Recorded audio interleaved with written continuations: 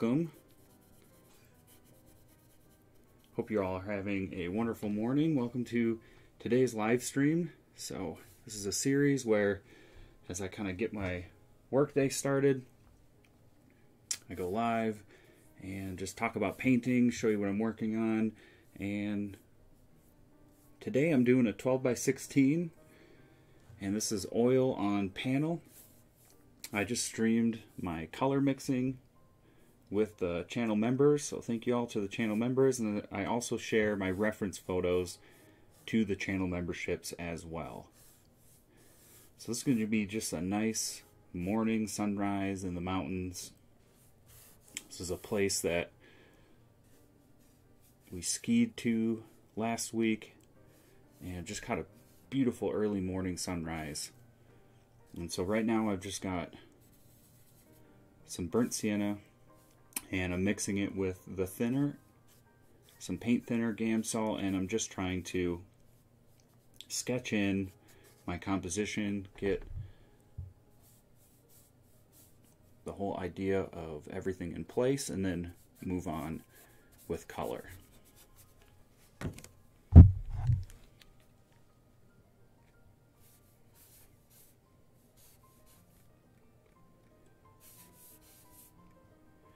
So let's see. Hello everybody in the comments. Hope you're all doing super well. It's a cold day here, snow in the area.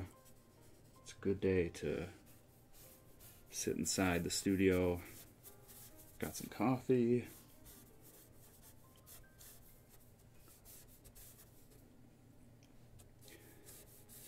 So I've got a number of photos from this particular area.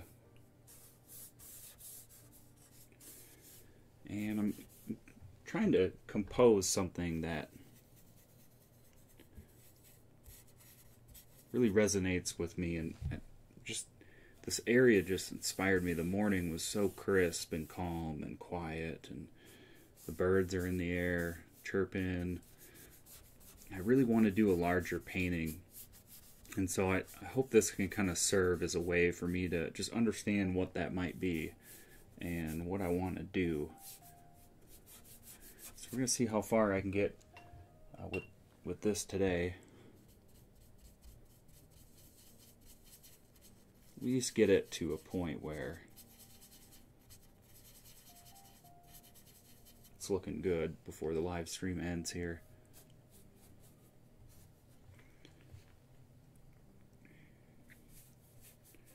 Hey everybody, hey Chris, hey Rob, hey Sean, I hope you're all doing super well.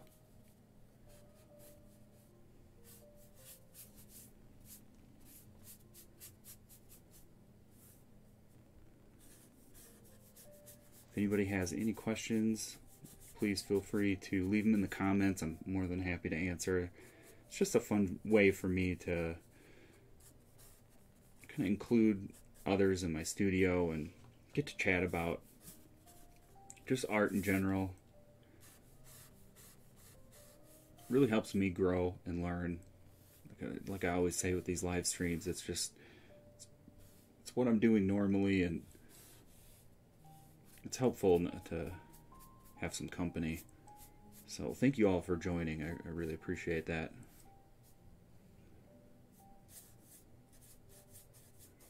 Been working on a larger landscape, and I love working on the big ones, but these are just so helpful for me, and I've really kind of taken to them the last couple weeks. So I hope you all have enjoyed them as well. So I'm just looking for general composition. I'm not focused too much on shadows. I just want to get things to a point where, for me, I know where things are going to be and how they're going to be.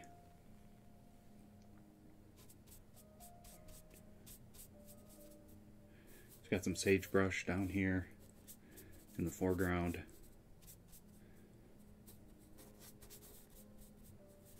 I'd like to put some wildlife at some point. Maybe not during the live stream, but it's such an inspiring spot. The elk are really migrating back into this area.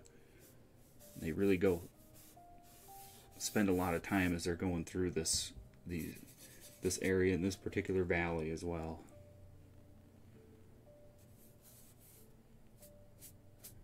Got me thinking a lot about that.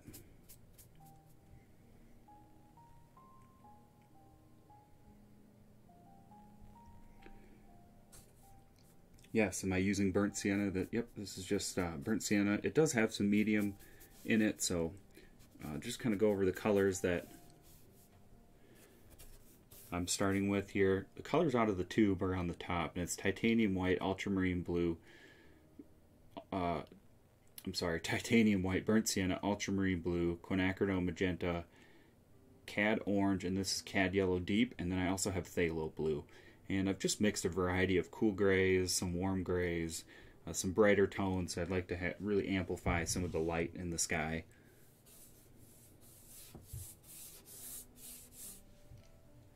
It's just a good time right now to work out any of the kinks in terms of composition.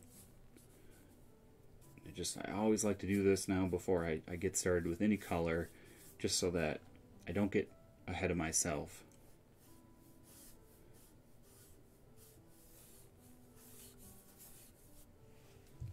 And just real quick here, I'm going to grab a makeup sponge. It's just something I've been doing a lot lately, just to work out my sketches and compositions. It's a good way to make adjustments and kind of erase. I think I've got my mountains a little too high in the sky for what I'm wanting to capture. Just bring them down a little bit. Again, if it gets sloppy, that's fine with me. Just looking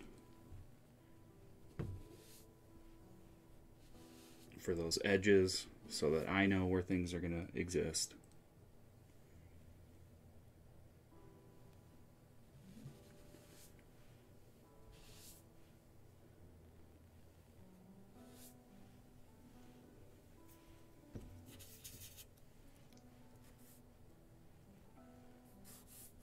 Some nice glowing clouds right through here.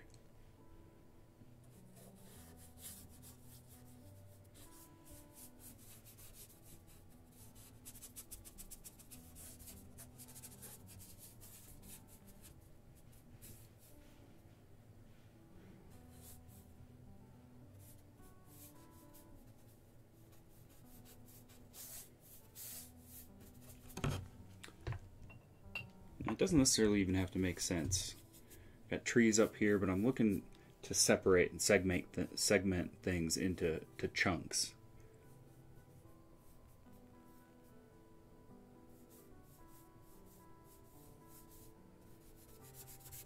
Another tree right here.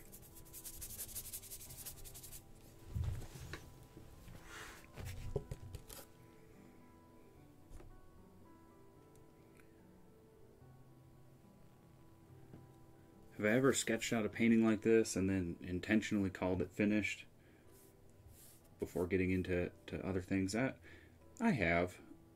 I just don't think that's where my heart is.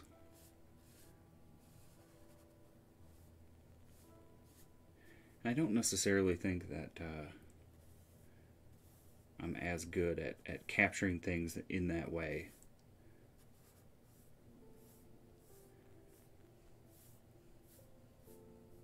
What I love so much about just painting landscapes is just connecting with them personally. And so many times I just have a story to tell, an idea in mind, and it's just part of the fun for me is just trying to capture that and connect with people who kind of feel the same way and have similar stories that they can be reminded of. It could be cool to put maybe like a crick through here. Kind of flowing like this, a couple oxbows. Maybe down through here and then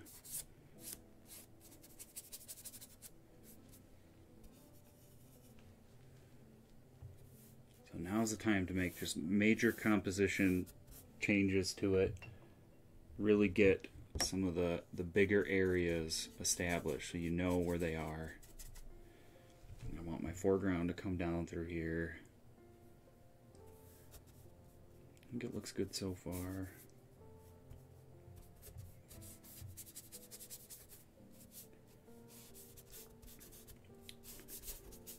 Again, got some sagebrush in the foreground.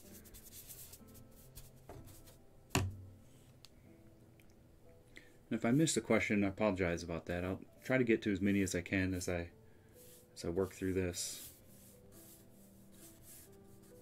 Sometimes you just gotta get caught up in the process.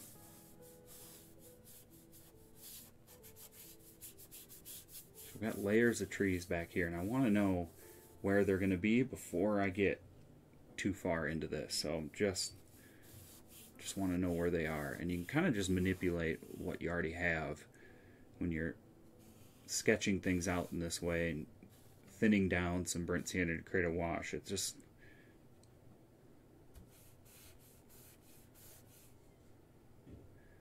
can almost just not even have to add anything else, and just as you push things across and make different marks, it just sort of changes things. You can start to see some of those lines, and as long as I can see them, I know that I'm confident where I'm going to go with everything.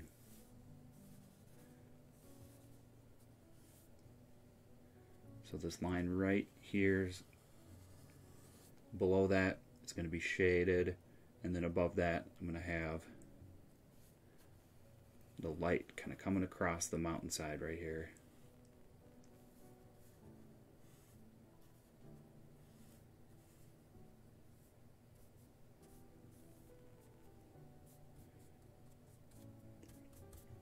Okay, I think that's just about everything I need. So let's get into some color. Just wash my brush real quick.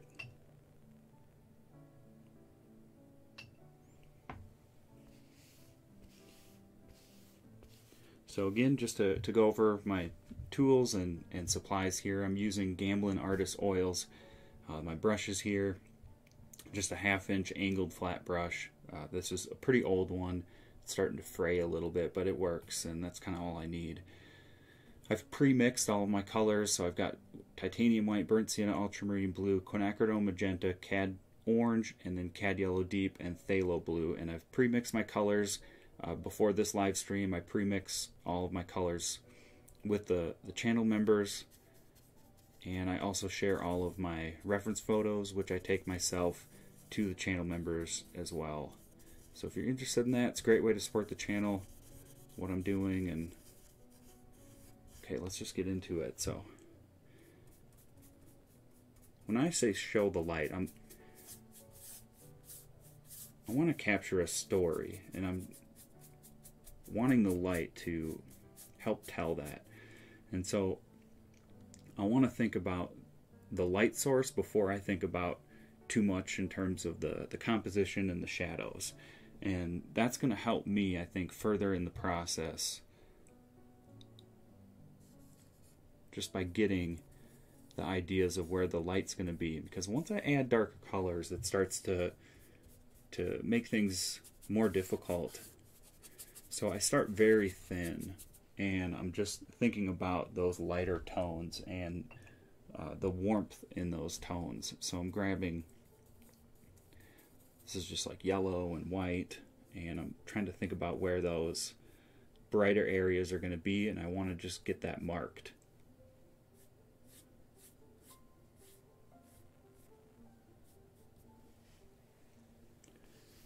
And I'm going to take some pure white. And so in my colors themselves, I've got about 15-20% medium, and then I've added paint thinner, Gamsol, into those. And if I need them to be more thin, I would rather add more thinner than medium. Try to stay away from adding too much medium. The medium I'm using is Liquin Impasto. I just like it because it has more volume than Liquin Original. I like the texture of it. It's just personal preference.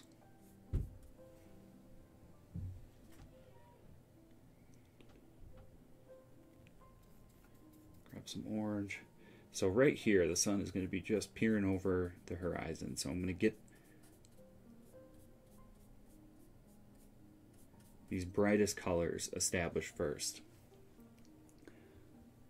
And in the foreground, like I said, I'm going to have some sagebrush through here. So I want the sagebrush to really glow. And that's going to kind of connect the light from up here down to here. So to help show the light, it's more than just the light source itself. It's what's reflecting the light, what is capturing that light. And I'm going to use the foreground to kind of create a second focal point right here with some of the brighter highlights and really make it appear like the sun is just beaming off this hillside.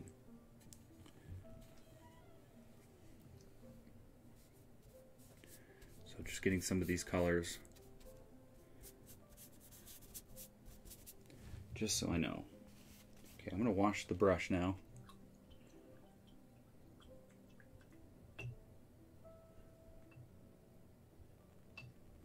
I sure wish I could lay out 20 colors like that with acrylics. Yeah, that's a great point. It's hard to do that because they dry, and that's just one of the disadvantages. There's many advantages, I think, to acrylics, but one of the disadvantages, again, why I do like using oils is I can lay out these colors, and then in the last live stream, so this is what, number 5, in the last one that I did, so I'm just adding some of the shadows now. So I've got some pine trees over here, and now once I get the light shown, you can't have light without the shadows, and the shadows help show that light. So now I'm going to start getting into some of the shadows before I start going anywhere else. But in the last one I did, I was able to continue working that painting throughout the rest of that day. And then I woke up the next morning and I was thinking maybe I would have to layer and just kind of let it dry and just work at it at a different time once that first layer of paint dries, because there is a point where once it starts to tense up and the paint starts to get partially dried, it can be easily overworked. But to my surprise, I woke up the next morning, because I didn't add too much medium into the paint and I used more thinner if I wanted to thin it down, I was able to just get right into the painting the next day, and the paint actually stayed wet that entire next day. So I actually worked that painting about 2 full days without the paint actually drying, and I was able to just work right into the paint that I had the previous day, the paint that I had laid down. And so that's just one of the advantages I like of oils. It allows me to work through my colors and pre-mix them, and by pre-mixing them, that just also helps me build that relationship I have with the colors I use. And I just think that's so much of it when it comes to color theory. I know a lot of times people talk about color theory. I just think that that's just a fancy word for, or fancy phrase for the relationship you have with your colors, and it helps me develop that by mixing these, just standalone and pre-mixing them, and it just helps me work on building that understanding of how my colors interact with each other, and that's just such a huge part of it for me anyways. So this has got some phthalo blue, so I want these mountains to be just really feel like there's the atmosphere and the depth, and these dark blue colors, adding just more bluish tones as we get back into here is going to help with that. But I'm still just going to focus on adding some shadows here, just looking for the darkest areas in each given part of the painting.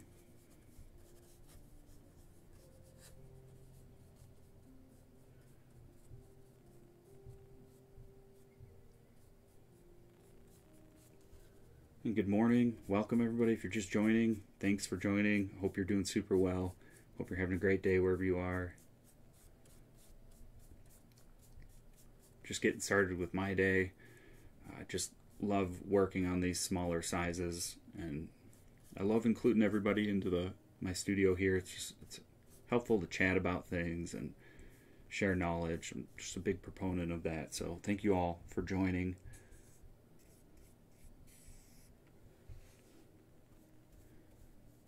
Some of the shadowing down here.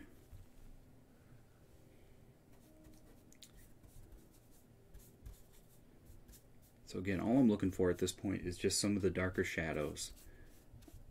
So I've got some of the lighter areas and some of the warmth. And I'm going to establish some of these shadows so I know where they're at. And I also want them, I think the last, and this is just I think will just end up being a good documentation of how I progress through my work. And I hope to do many of them, and I hope to keep these going. I think this will just really help show how I work through and over time, how I progress in my work. And so I'm always thinking about what I'm taking away from each painting, and I think that's why it's becoming more important for me to work on these smaller color studies, to work on my color mixing, and to just complete something. These larger paintings that I do can just take weeks to finish, and that's great, and I love them. That's really my true passion, is in telling those stories. I have so much that I want to continue with and continue to tell with those large pieces that I do, but there's just something about completing a painting, and these smaller paintings help me do so more often, and that just helps me take away and build that toolbox I have. And that's just really how we progress in our art, is just building that toolbox and tool belt of all these techniques and methods and tricks that we have, that we've learned from past paintings, and apply them to future paintings.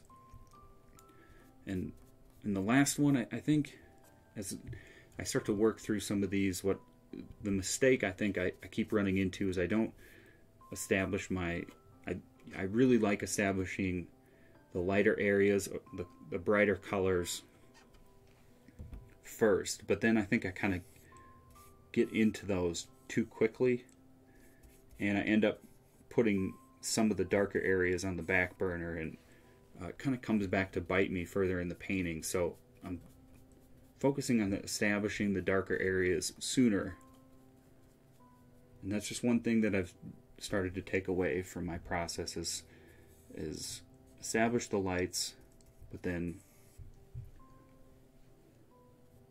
make sure you know how dark the darks are going to be, and where they're going to be, just kind of before continuing on. It doesn't have to be detailed, it doesn't have to be much, it just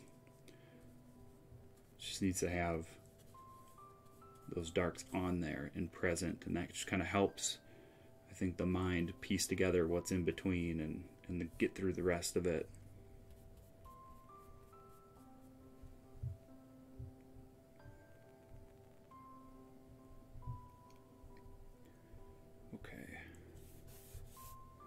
That's looking good. So I like all this. I kind of feel like I have a good idea.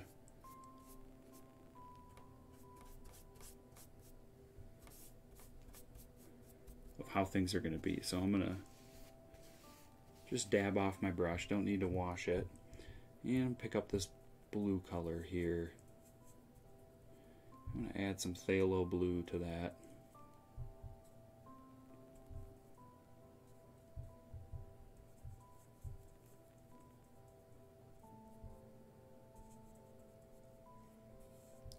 Another question, Jason, how long does it take for oils to dry? It can take several days to be dry to the touch, and I think it can be several weeks to be ready for like a removable varnish like Gamvar, and then the real curing process and being fully dry, ready for a permanent varnish, can take months, and that just depends how thick the paint is. But it also just depends how much medium you add to it. But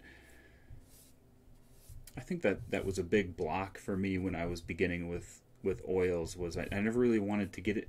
I always wanted to get into oils, but I didn't really care to, because I thought that the dry time would actually slow me down. But I think what the extended working time actually did for me was break that system of feeling like I have to layer my way to the finish, and it started pushing me towards a direction of getting the painting done while the paint was still wet. And then once I began to understand how to do that more, it just became actually more efficient for me. So it actually seems like it would take longer, but I think that's because as an acrylic painter, that's just something that's always on your mind, and how you think about things. You think about painting in layers and waiting for a layer to dry and then working on top of that, because that's, kind of the only way that you can do so. And so when you're thinking about oils, you think of how long you'd have to be waiting for those layers to dry. But I think if you're going to get into oils, you have to change that mindset and start thinking about how you can finish before that layer dries. And then what that does in turn is actually speed up the process, and it actually makes things go quicker, because you get them done faster, and the workable time starts to become something you really love. And that's, at least that was the experience kind of for me.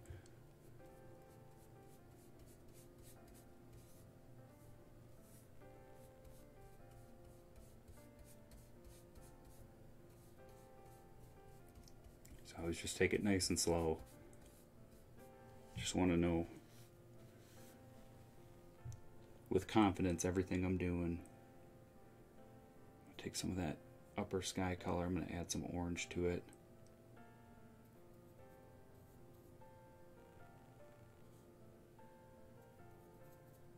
Maybe even some yellow.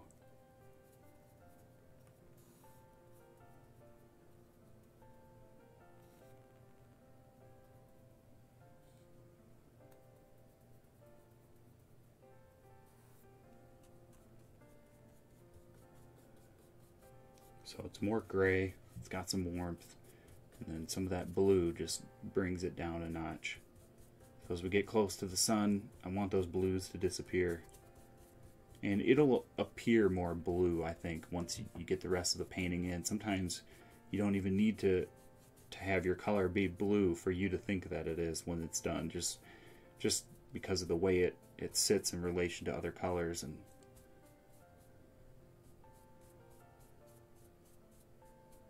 sometimes for something to appear cool, it just needs to be just that, cooler than the next color beside it. It doesn't need to actually be in the blue spectrum of color. It just needs to be cooler than the other colors.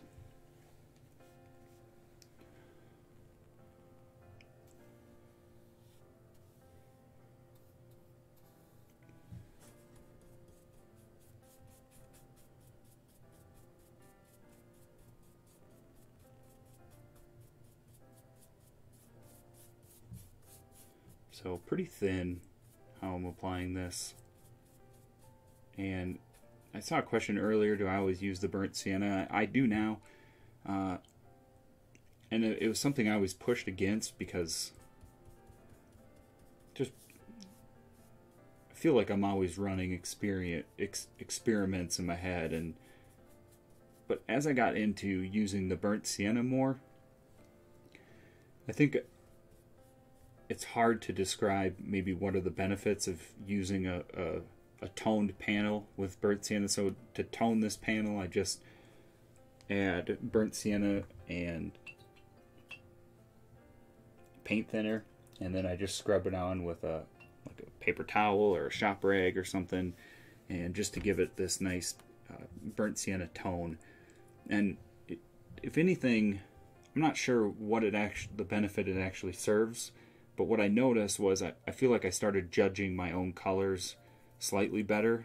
And I've tried using, like a gray to start.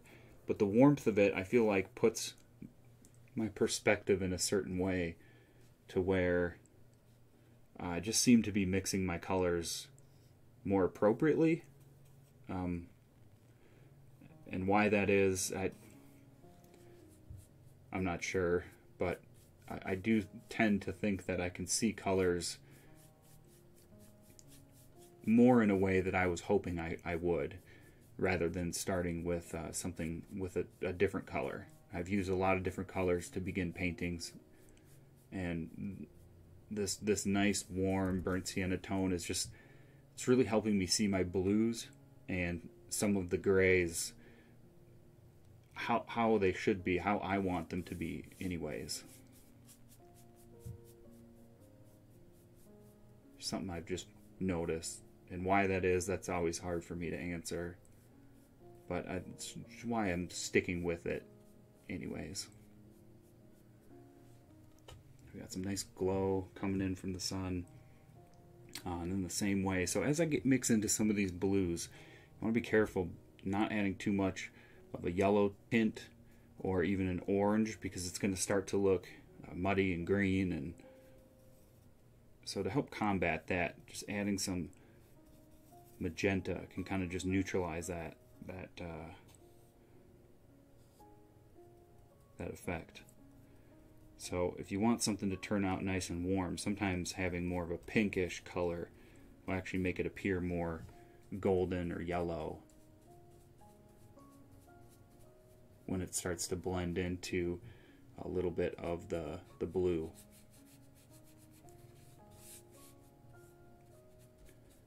And really just because magenta is just kind of the opposite of blues, and it just kind of neutralizes that.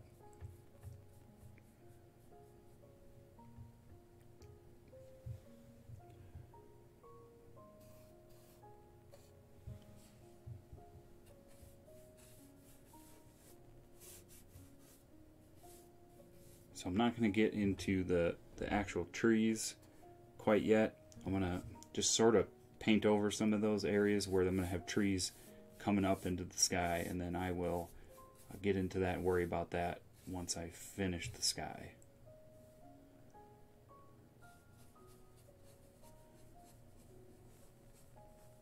Some clouds on top, just kind of pulling my brush up into them.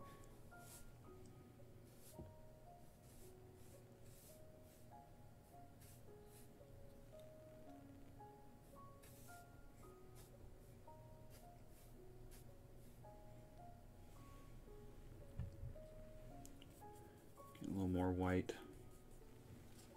just to keep things from darkening too much.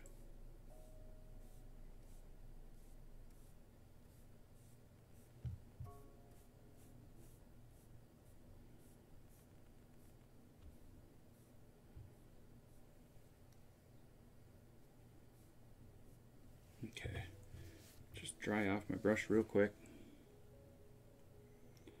and pick up more of this bright blue. So this has just got some phthalo blue into it.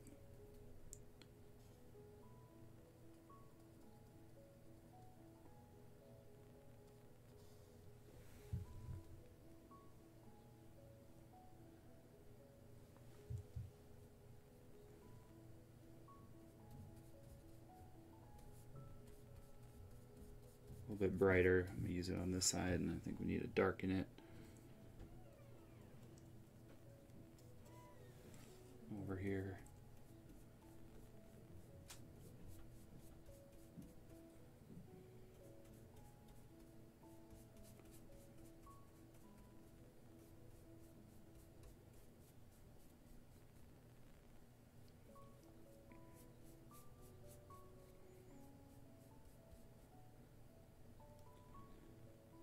Just a little blue through here, and that'll just mix in with some of the warmer colors I add over the top. Pick up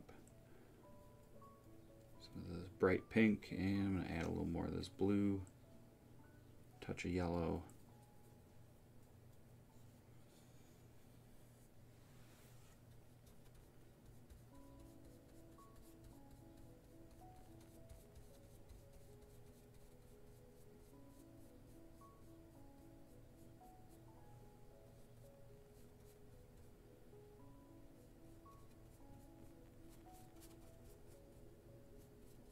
So again, I'm going to lose my trees a bit through this area, but Not worried about that right now. I can fix that later.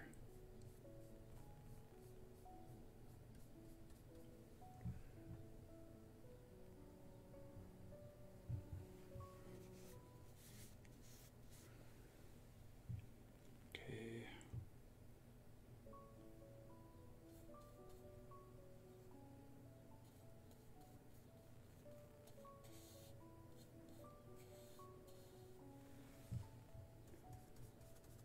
Just a brighter, warm color. Yeah, it's kind of mixing in some of that gray, some of that blue, making it gray. So the transition colors between the blues and the warm colors, warm, bright colors, highlights, are the more gray you can get it, the better, and then you can kind of pull that back in one direction, which way you want.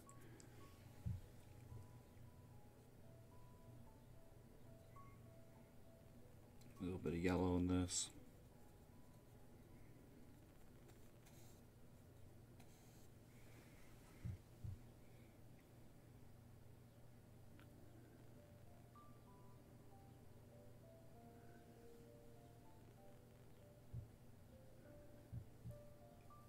Do I prefer the Gamsol over Liquin? I use both in combination. I always use a little medium like Liquin, but then I never really go more than about 15% or so, and then I add Gamsol into that if I want it to be more thin and more workable.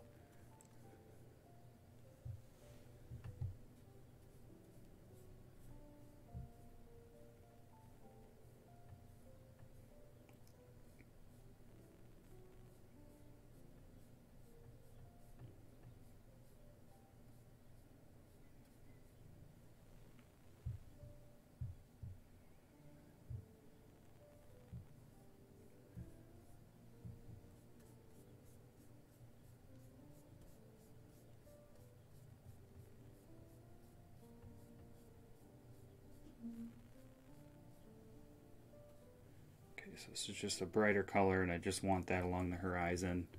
Just pull that up into the kind of what I've already got in the sky, and just lightly, when I blend it out, I'm just really releasing the pressure on the brush to just lightly blend them together.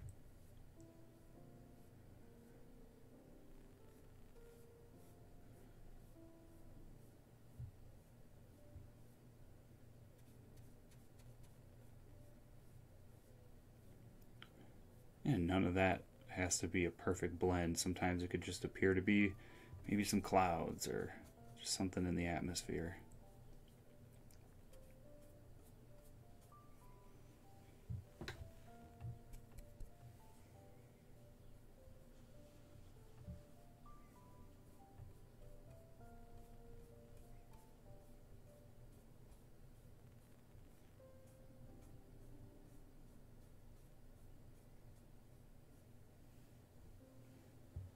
Looks pretty good.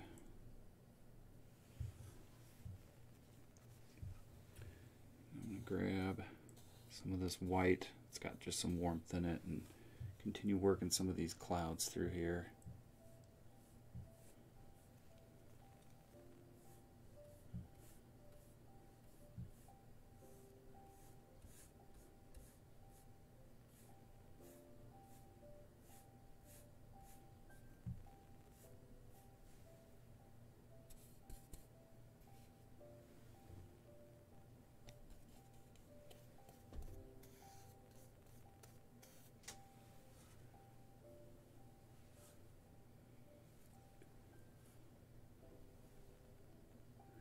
What's your opinion about soft body versus open acrylics? I have issues with drying time. I really like the soft body. The open acrylics, I think what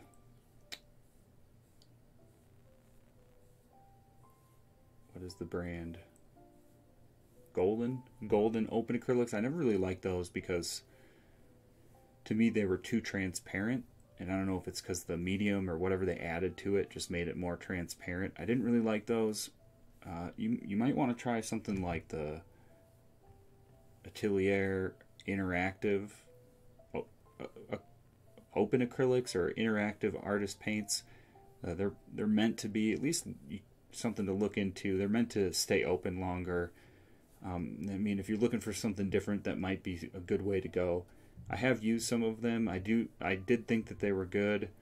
I really liked the feel of them, but it was kind of also the time when I was just starting to transition into oils, and so I didn't get too much into those, but it might be something to think about.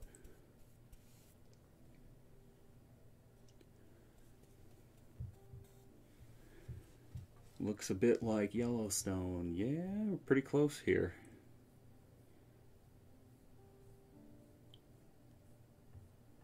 It's not in the park. I'll leave it at that. But you're right, very close.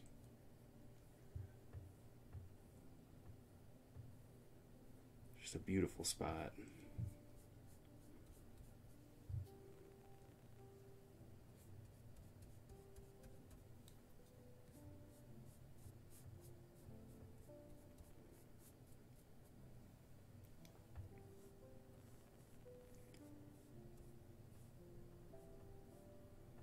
So some of these areas up here, as they kind of blend into some of the blues, they do get a little dark, and so just to combat that, again, I just kind of add a lighter warm color to that and just try to lift it up.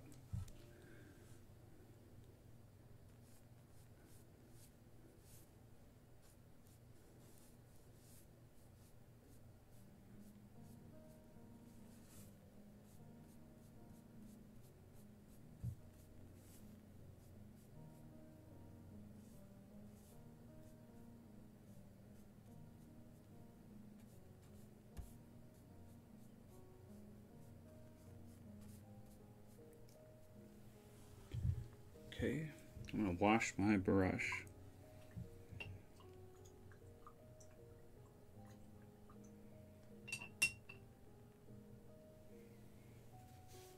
I've been watching you for 5 years and always wanted live paintings like this. I'm glad to hear that. That's, you know, my goal is, when I started the YouTube channel, I think it was right around the time when I was making the big move to take my art full-time, and you know, I was just looking for ways to help and get the word out there and to help other artists and just start a community of, you know, people talking about painting and sharing ideas, and really didn't know where or how I, you know, what direction I wanted to go with it. But just through time, the most important thing for me is obviously my artwork itself, and the more that I can paint and the more that I can create the art that I want to, the happier I am.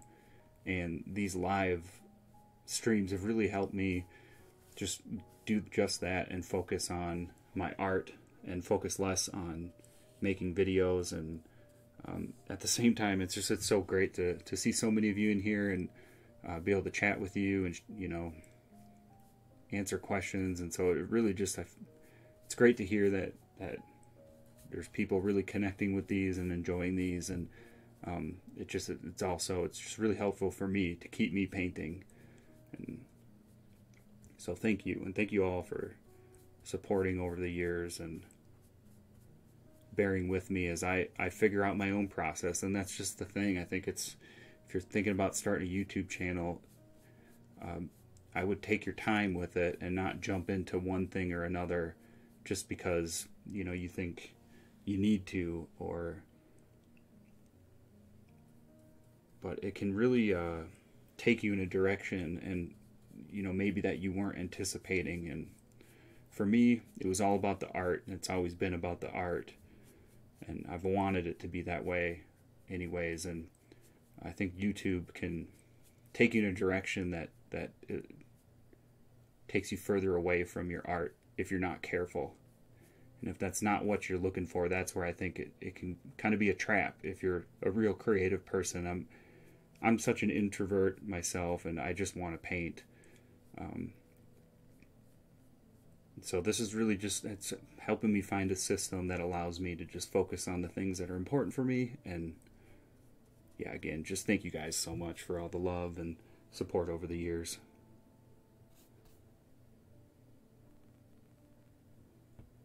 Okay, so I'm getting some of these warm colors around the sun.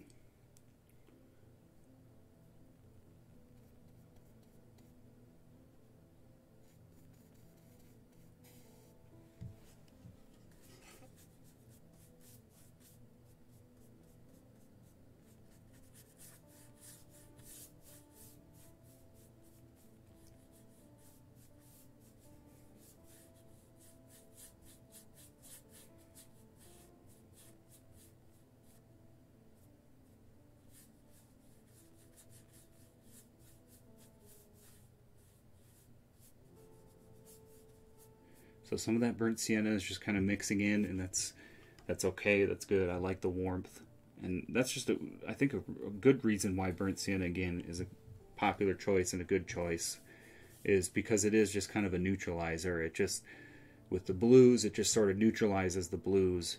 With your warm tones, it kind of just adds the warmth to those warm tones, and so it just kind of just a positive impact to colors overall, just as a whole. Kind of no matter what direction you're going for, it's just a good color.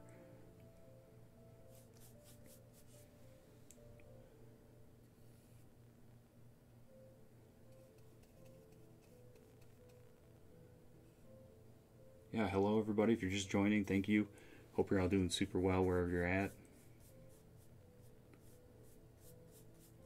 It's 12 by 16 on panel. I'm using Gamblin Artist Oils.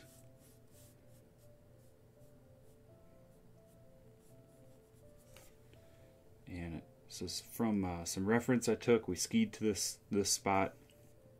I posted my Instagram and Facebook stories as we skied out here. It's just a beautiful morning, and just really captured things in a way that inspired me. And I'm just trying to come up with maybe an idea or further my inspiration for something I'd like to do on a larger scale.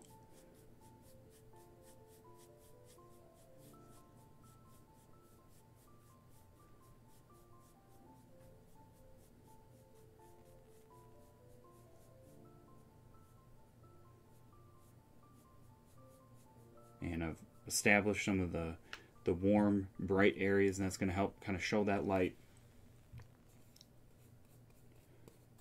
And now I'm just working on the last few areas of the sky, just kind of blend it out before I get any further.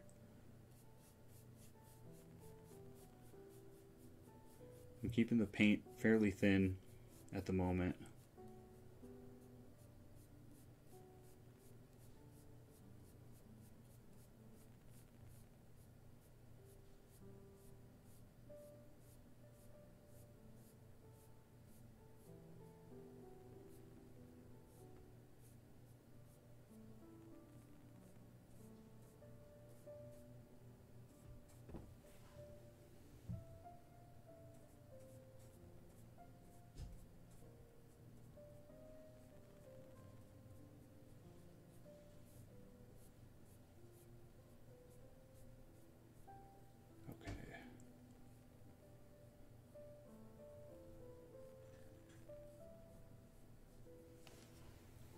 Alright, I'm going to wash the brush again.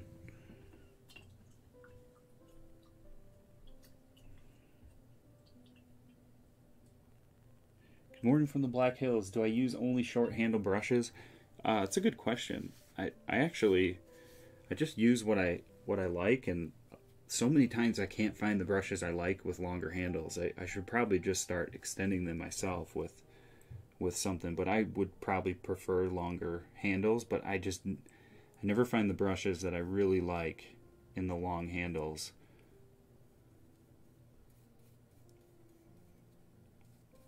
So no, that's not anything in particular that I do on purpose. It's just a lot of times I can't find the brushes in those long handles.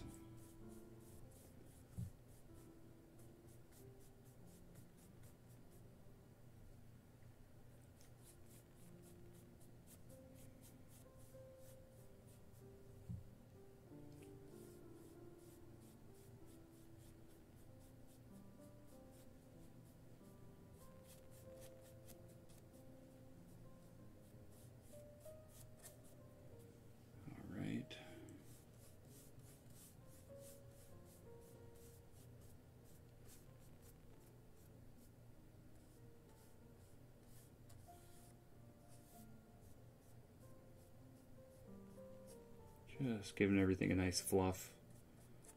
Okay, getting closer. Add some of this brighter color to here. This is kind of where I want a nice bright glow in the sky, just right in this area. So just working on getting myself there.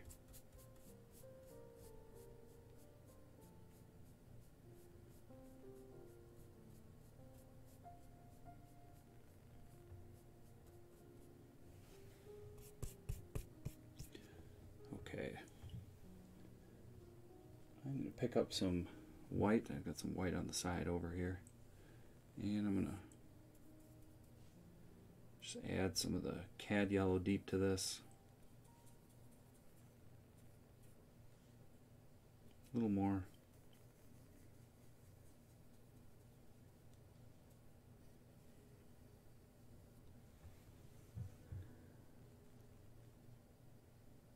Does Liquitex heavy body or soft body make a difference while painting those smooth skies, foliage, or would you recommend shifting to oils? I think the soft body for me was easier, but it's always difficult because it does dry so fast. There's, like I just mentioned, the Atelier interactive acrylics that can kind of help with some of the blending. I've heard really good things about that. I've used it. I like the paint. That really has some good blending time, and they really advertise their mediums as being able to blend more like oils. But oils are really going to be probably most ideal.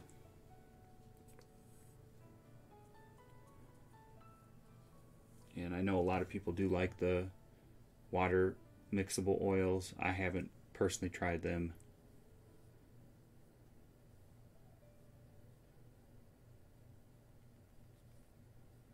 Okay, so this is a little bit thicker, and you can see as I add that thicker paint how much that's just going to stand out.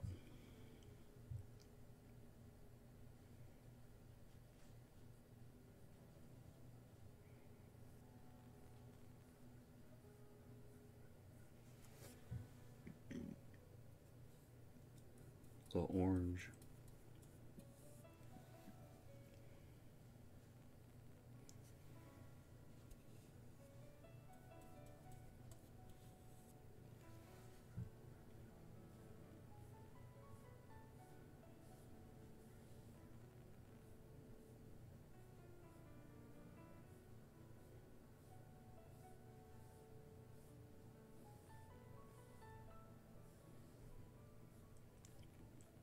I feel like I'm just taking my time a little more than some of the previous lives. Just, again, continuing to work on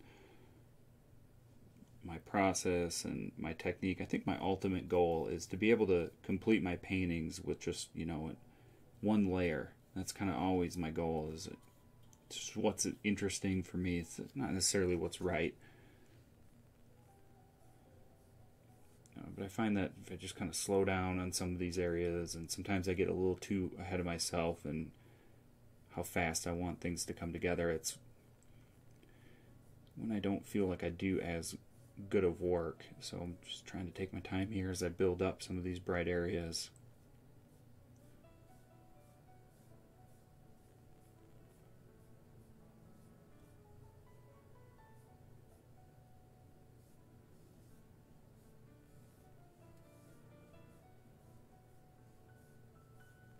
Pretty light pressure, and because I went thin with the paint to begin with, it just allows me just to kind of paint right over the top without really having much blend into what's already on there. And as I add more paint with each application, it just starts to layer on top, and that, because I'm using more paint, that just kind of overpowers whatever's there.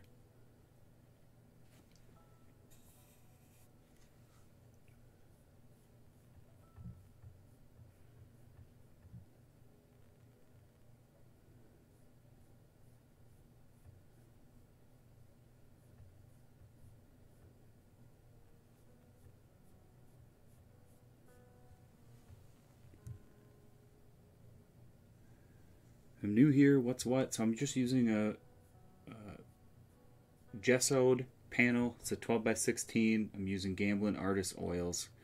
This is just a great way for me, if you're just joining me for the first time. It's just a series I'm doing. I think we're on the 5th one. Just getting my workday started and just stream live as I get to work on these 12x16, more so color studies, and but then they kind of turn into more detailed landscapes as I work through them the rest of the day after the live, and sometimes even into the following day. It's just a great way for me to work on my abilities and my techniques, and to criticize my techniques, and I love sharing ideas, and I'm happy to have everyone join. And I do the color mixing. I stream that to the channel memberships before every live on the channel here, and then I take all my own reference photos, and I share all those reference photos with the channel members as well. I think we're moving closer to 900 reference photos, and these are, high resolution, high quality photos. A lot of places around Yellowstone, Montana, and just everywhere I travel to. I just hope that it becomes just a really nice resource it helps me build the same photos. They're really the same library of photos that I use in my own work, and just building that library is what I'm always focused on, and I'm happy to share, and it's fun to see so many people just using those as inspiration in their own work. And so yeah, if you have any questions, anybody at all, just let me know. I'm always trying to answer as many questions as I can in the live here, as well as after.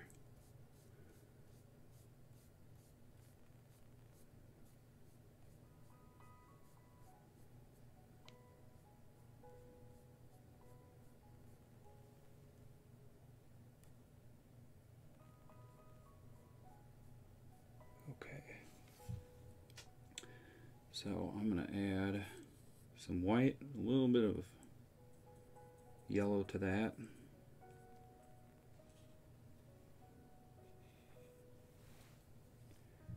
we'll start to brighten up that spot in the sky.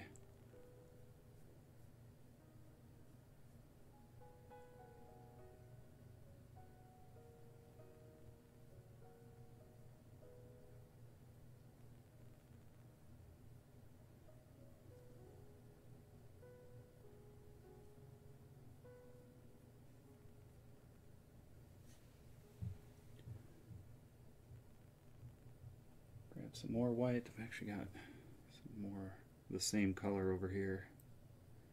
Just brighten that even more.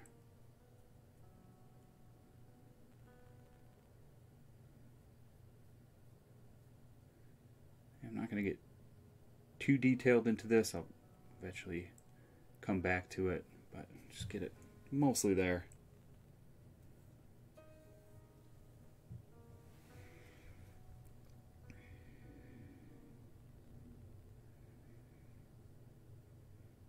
I appreciate that. I'm just reading through some of the comments. Thank you all so much. How do I decide on subject with my reference photos,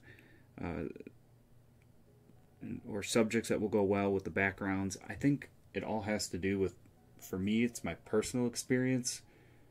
So many of the things I choose to paint, just when I'm out in these places, ideas are, I've always got these ideas going through my head, and I'm a real daydreamer type of personality, and I think that's why I choose certain things I choose. I've always got an idea in mind, and I try to run through that idea and see if it's going to work for me. Yeah, I think as far as what I paint or why, I think it's just that so much of it is just an idea that I have, based off of when I was there visiting, or something like that, so to speak.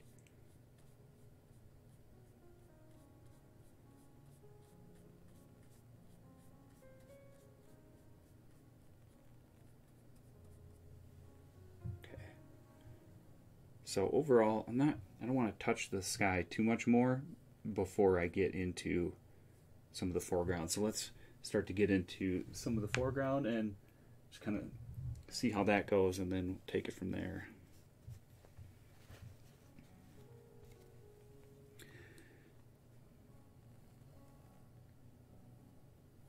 Chucky, of the darkest colors applied, are you moving forward with the warmer colors? Will you stay with the warmer colors? Yeah, I'm going to warm up a lot, and I kind of see as I go here, but yeah, I want to have a lot of warmth in this painting. So I'm grabbing burnt sienna and magenta.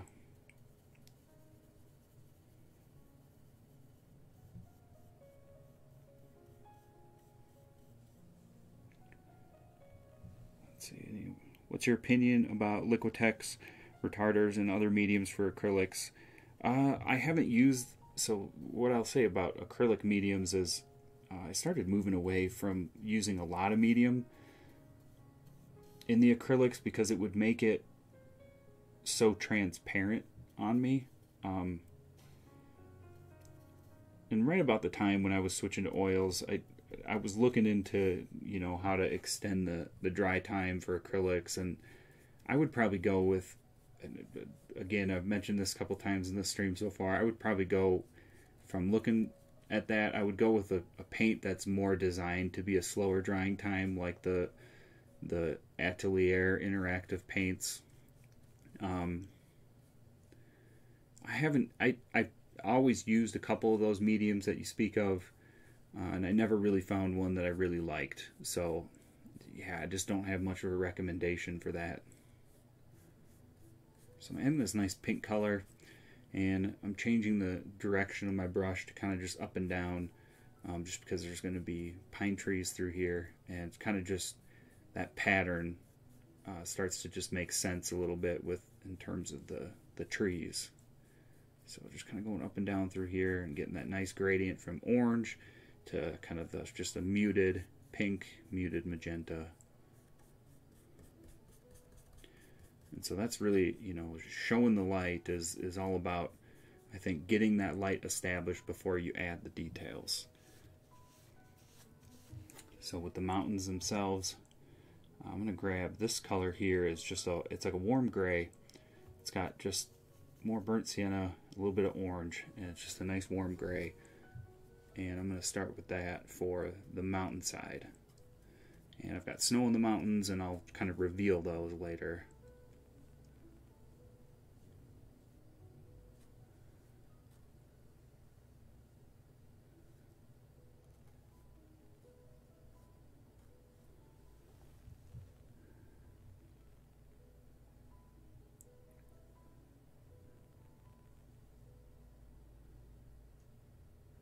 Do I use a maul stick? Is that what they're called? Yeah, I think that's probably what they're called. I have in the past. I made one myself.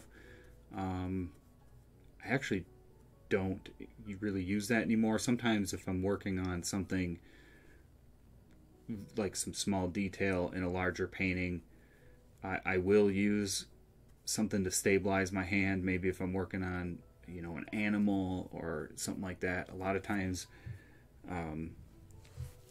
I'll just use my hand and just double up my hand like this, and that just helps me stabilize. I think they're helpful. It's just not something I ever really got into, and I think it helped me trained to, you know, using an aid like that over time. I think it's good if it works for you. I think it helps me develop my motor skills by not using it, and I think I've seen some benefits of that over time, just feeling like my hand becomes more stable as I continue to paint. That's something that I've really noticed, is just I never used to be very stable with holding my brush and adding details, and something I've noticed lately is I don't catch myself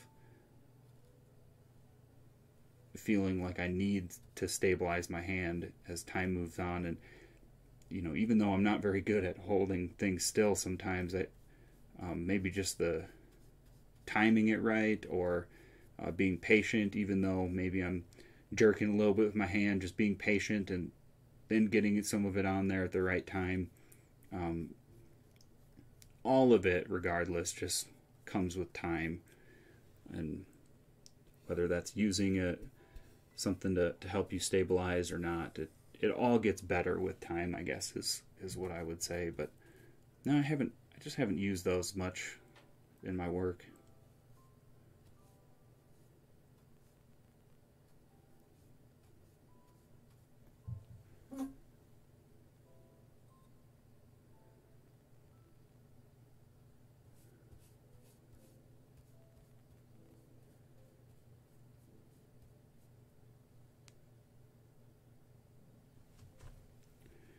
Yeah, so for what colors do I use to get the muted, distant look? All I do is just use, and I just keep it more on the gray scale.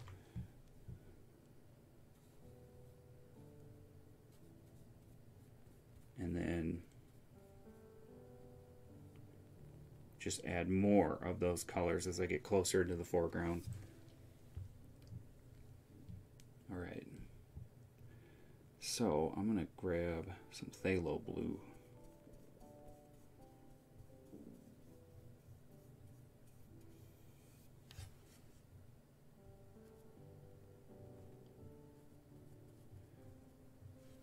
And that's a little too much. I'm going to add some magenta to that to just tame it down.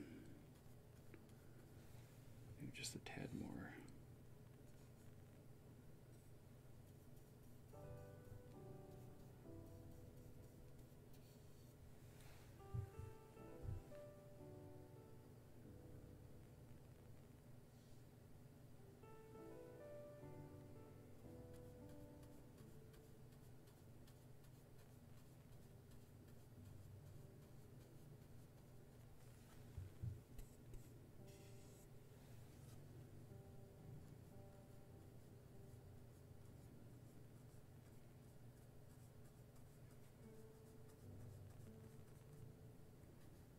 So this blue underneath is going to be kind of just right beneath a ray of light coming over the top.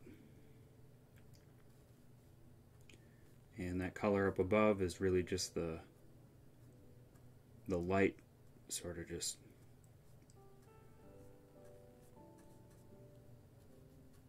warming up the air. And then to kind of bridge the gap between the two, I'll just start to get into some of the gray tones.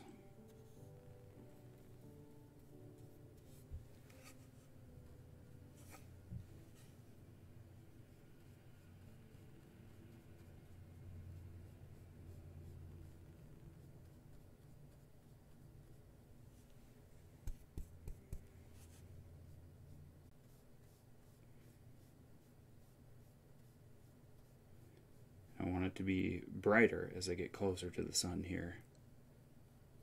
So I'm just kind of rolling this color up into here. Really just want the overall tone and the color to be right. The value before I get into details. And so I keep it fairly thin, and then I'll stack thicker paint once I get further in the process.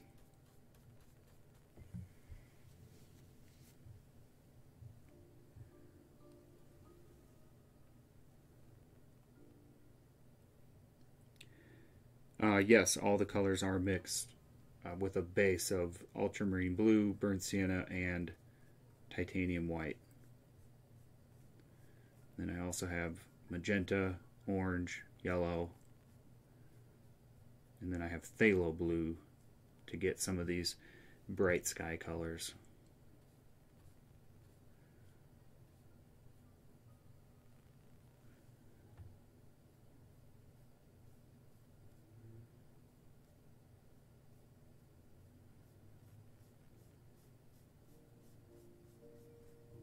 So again, this is part of me taking it slow. I just continue to be a little undecided with the color I added to the mountain, so I'll just start to darken it down as I move through it again. And just basically taking some of that same blue down below mixed with some of the gray, and it just slowly darkens.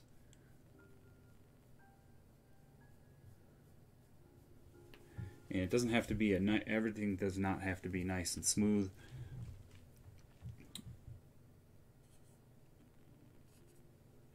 Because when I add some of the details over the top, that'll just kind of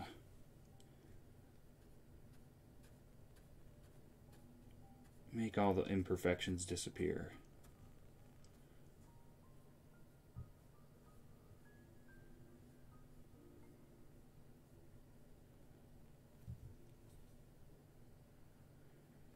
And down the other way.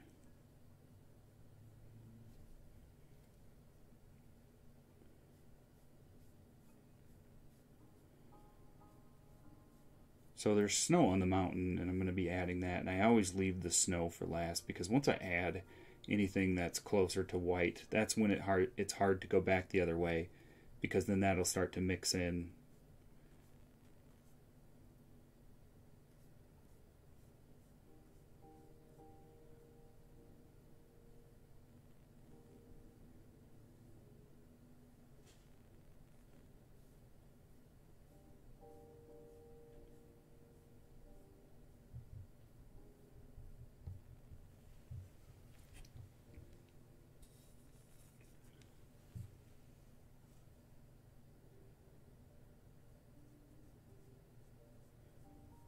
Take that blue and kind of just mix right along the edge there to try and just blend these two colors together. It's a hard blend. Again, the warm and cool colors, they don't like each other, tend to look muddy when you start blending them together, and so it's a delicate process, and you try to just get something in between and then try to fluff them together a little bit, and then slowly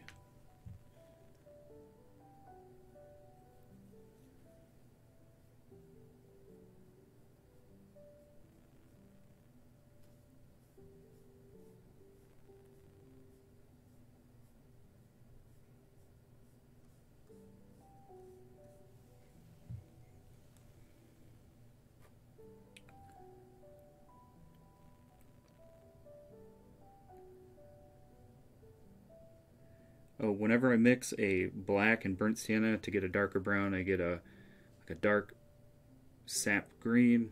What to mix for a darker burnt umber look? I just like ultramarine blue and burnt sienna, and then I keep it heavy on the burnt sienna side. And if I need to make it more brownish, you just add something more red to it, like magenta, something like that. But really, that's kind of all I do, essentially. And just finding that right mixture between the burnt sienna and the ultramarine blue, that's kind of the trick. And then phthalo blue can also produce an interesting result similar to that as well.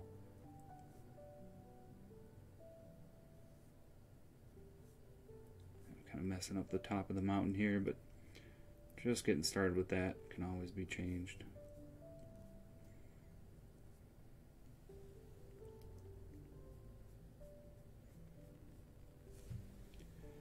I'm going to add some magenta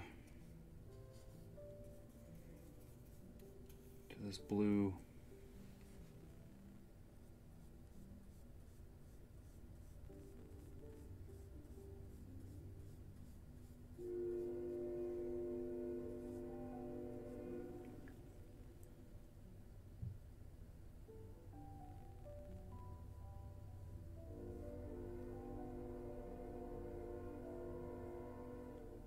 Train's coming through.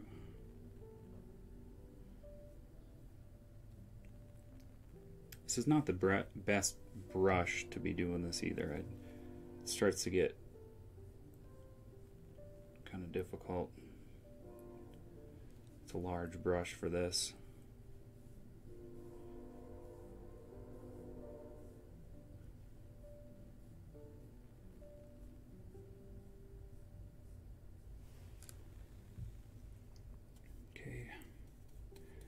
some magenta and orange. I'm going to kind of get away from that spot now. A little bit of gray.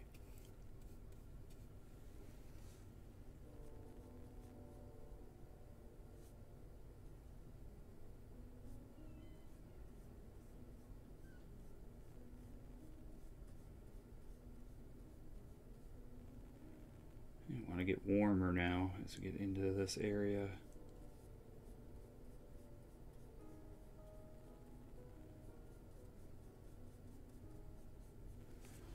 Alright. So I'm going to pick up this blue color, a couple of these darker blues.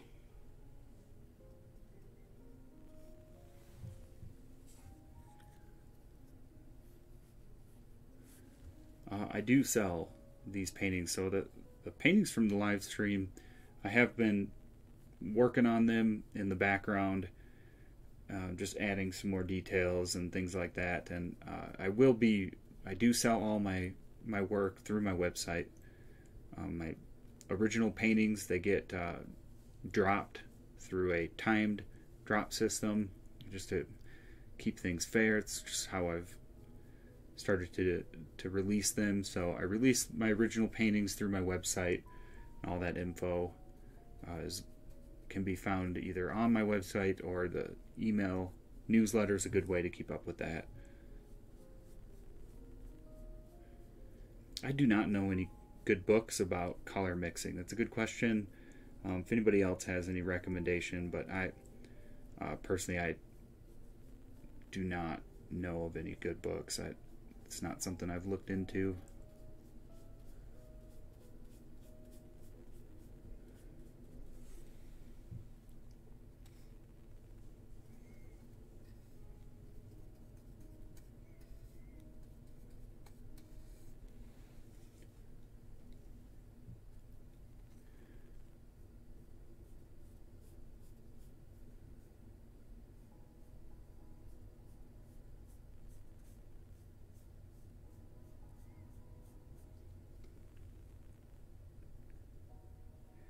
What do you think is one of the best places for beginner artists to sell their paintings, and any ideas of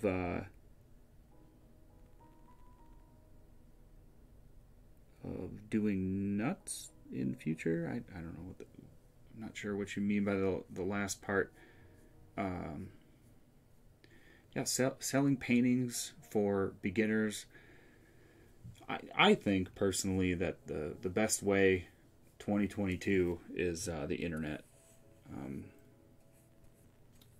and I actually think that it's harder to sell work in physical locations because you can't be there. And a lot of times if you display art in a coffee shop, or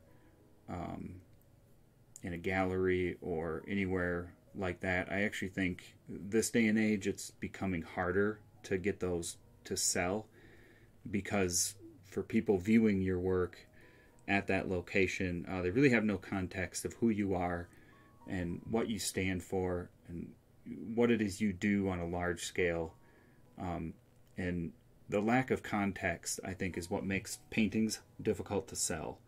So when it comes to selling work, I would say for anybody who's just starting out, is focus on, that's why I think so many people will say that it's, the story is what sells the work. And really that's because that gives the viewer context of who you are as an artist and what it is you are doing. And art does not sell itself. At least it's very difficult, because people, anybody can hang a nice painting on the wall, but if you don't know where it came from or who's behind it, and information about that person, that's where it just isn't as appealing. And in order for artwork to connect with somebody who might buy it, you really have to give them that context. So if you do hang something in like a store or a coffee shop, or I would definitely try to get whoever has that store to let them have you put a card with information about that painting, what inspired it, why you painted it, all those things. That's what sells a painting, because at the end of the day, a painting is an investment, and I think you need to put yourself in the eyes of an investor. And that's not just necessarily about money. They're investing in an idea. They're investing in what they want to exhibit to the world, whether it's in their living room, in their home, or their business, or they're investing in how it makes them feel. In one way or another, it's a form of investment, whether it's an emotional investment or financial. But regardless, I think when people buy artwork, they're investing in something, and that there's a wide range of what that investment could be. So to sell work as a beginner, I think the internet is the best access to get to reach people, and then it provides the easiest way to give viewers context of what it is you do and why, and then that helps them make that emotional investment, or for them or for somebody else. And so if I had any advice, that would be, and that's why it is helpful to be there in person, and it's why so many galleries like to have shows where they invite the artist and they feature certain artists, because without the artist being there, it's hard to provide context. And I think that's why so many galleries fail as well, because you get people coming through the door and viewing the art, and they really don't know anything about who painted all the work, and it can be as beautiful as it can be, but without context, it's hard for that person to understand why they want it. So I hope that helps anybody out there just thinking about how to get started selling your artwork, and that's why it's just so important to be yourself and to just put the word out there of why it is you do what you do.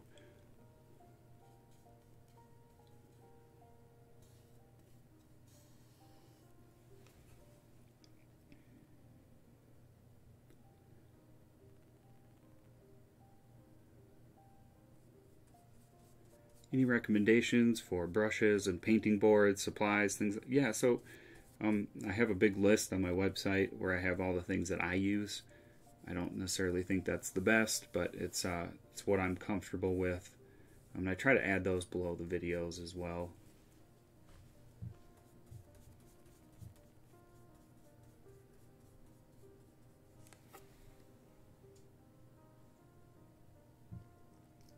Okay, so this is kind of just a nice, cool color gray, and I'm just going to add this throughout kind of the floor of the valley here.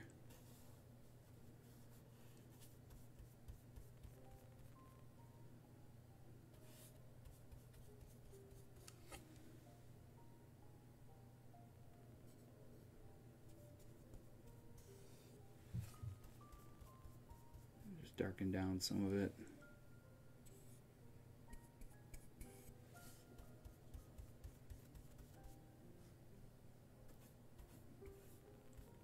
So at this point, now that I feel like I've got some things established, I just want to fill the rest of this now. And once I fill it, then I feel like I'll have a good idea of what I need to do with everything and start adding the details. So this is really just like a block in. And then I'll just work right into it, wet on wet.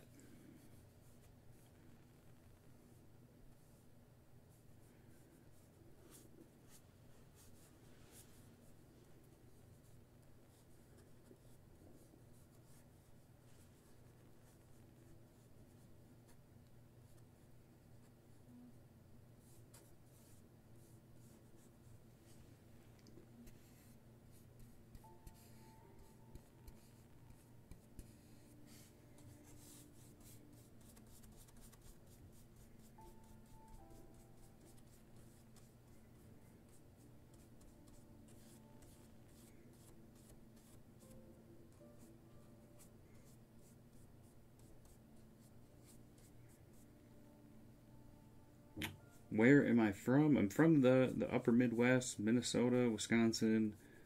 Lived a long time in North Dakota. And I live in Montana now.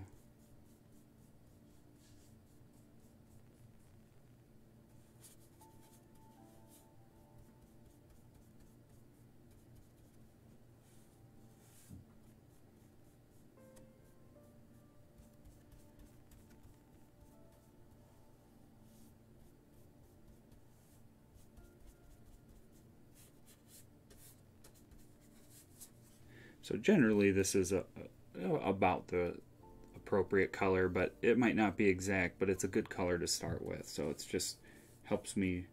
This is sort of an easier part of the painting. It just helps me get close, and then it's going to be a nice complementary color that can just kind of mix into some of the details as I add them.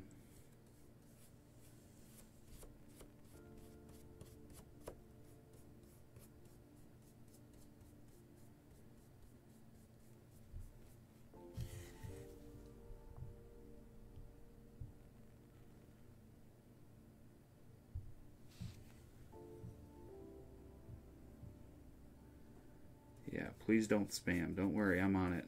They're gone.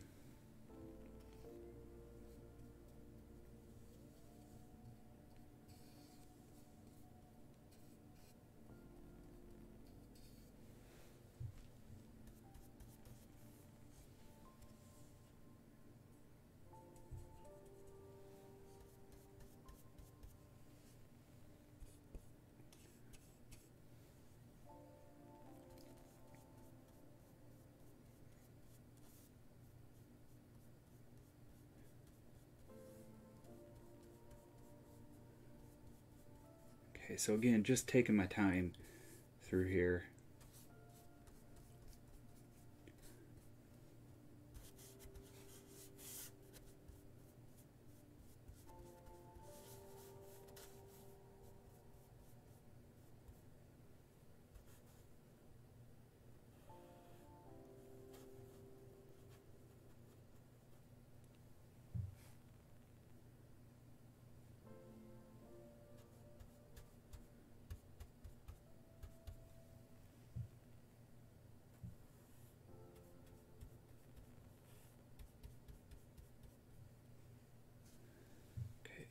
This has got some more blue to it. So one of the things near the back side of this valley is I want the colors to be more blue, and that's going to make it feel more distant. Add that atmosphere, as well as, you know, right along the trees. It's got some shadows and things like that. And so that extra little bit of blue is going to kind of make those trees, those tree lines come alive.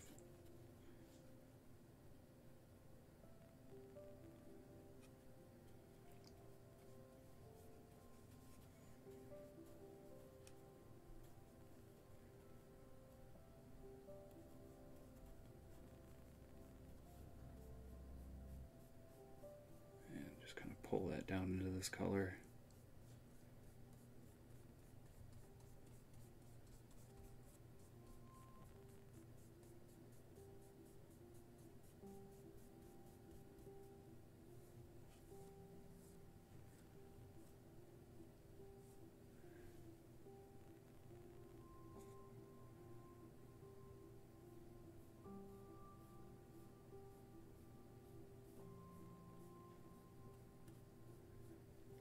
Please keep doing the lives, and yeah, I'm definitely going to continue with the lives. Again, it's really helpful for me to work through this, and I really enjoy having you all join me, and keeps things interesting, and it's not so lonely getting started. And just so happy that so many enjoy it as well, and thank you all for being here.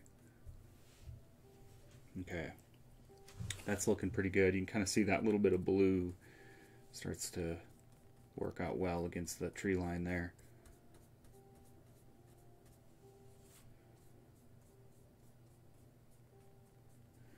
All right.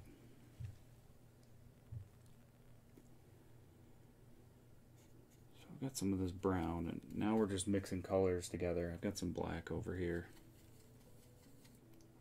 Yeah, add some orange to that, warm it up.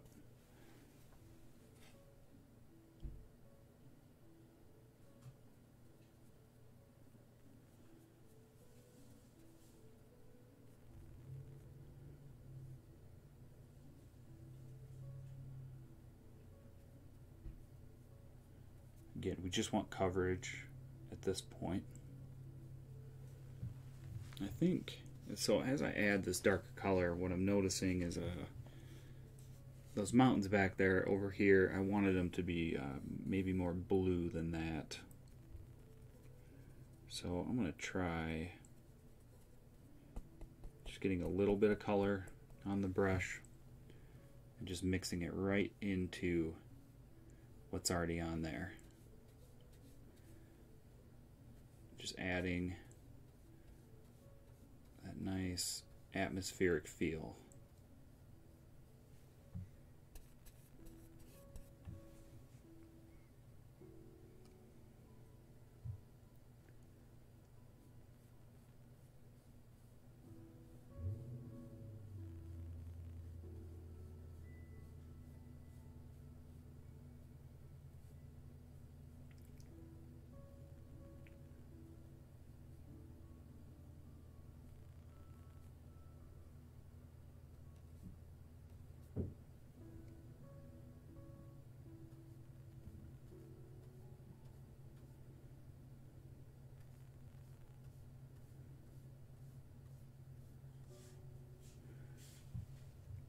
Yeah, I like that.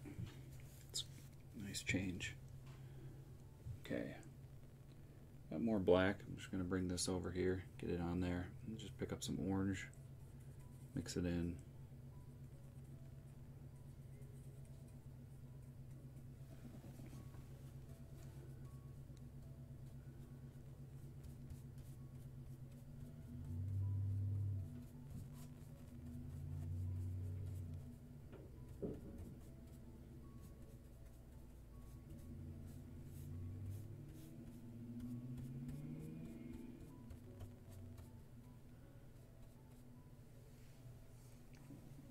Okay, I'm going to grab more orange, mix it in, and some magenta to that. A little bit of gray, just lighten it up.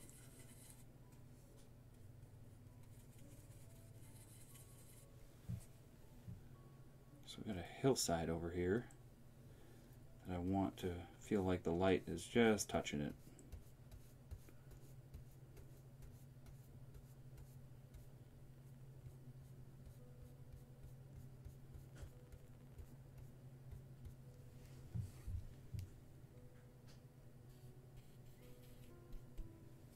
And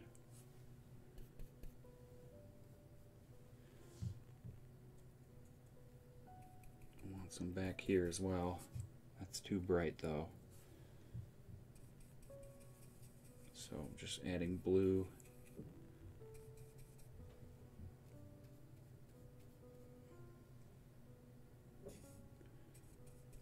So it's too bright, too warm, but as I add blue to it, it starts to just sink it in back there. And then it'll start to blend in with what I have already on the canvas, and that just starts to match up just right.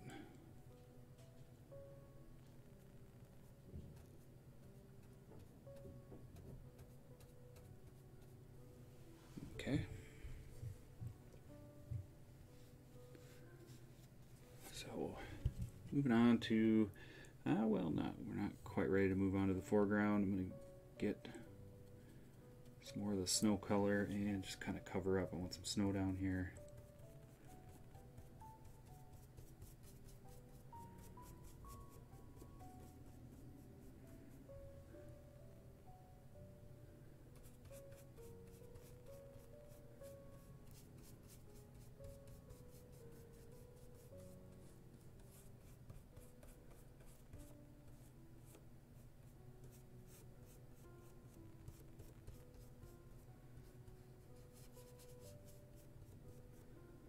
So again, all of this is, it's on the thinner side.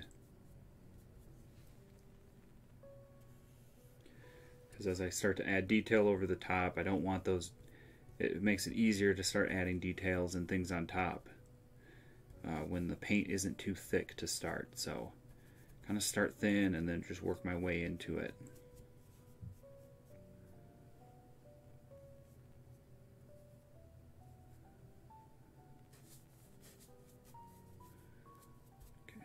Pretty good. And I'm going to start picking up brown color, burnt sienna, ultramarine blue, but then I use more burnt sienna just to keep it brown.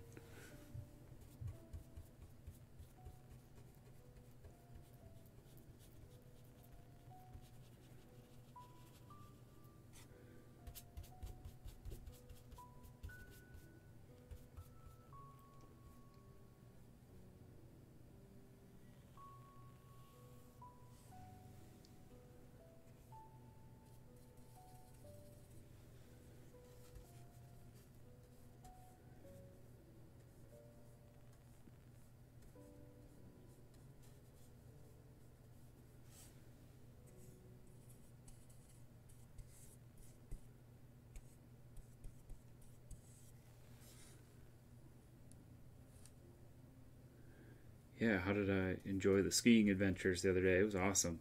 Like I said, we skied to this place. It was just outstanding morning. If you follow my Instagram story,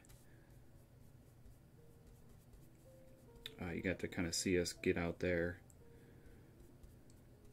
But yeah, it's just overall, it's just always great. Now the mountains are getting dumped on right now, so winter is definitely here to stay a little bit longer, especially up high.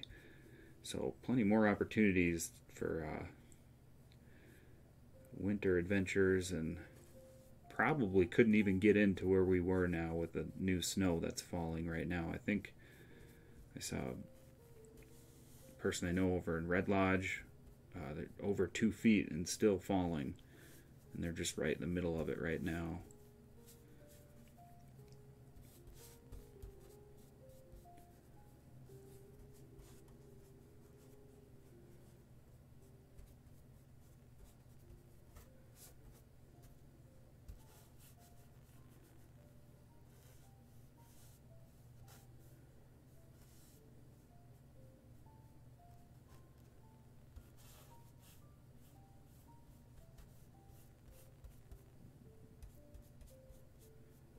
Okay, almost got it covered.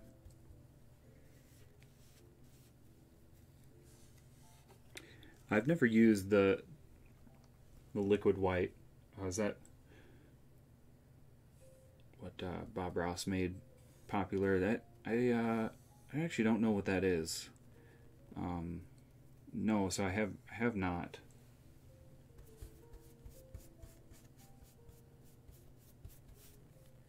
I can see where it would help to have something on the canvas to help you blend. It's probably similar to like a zinc white, which is transparent. But I really like to stick with more opaque colors, and I like to use thicker paint as I build it up. But I can see where it'd be helpful to have something down that just helped the colors really flow into it.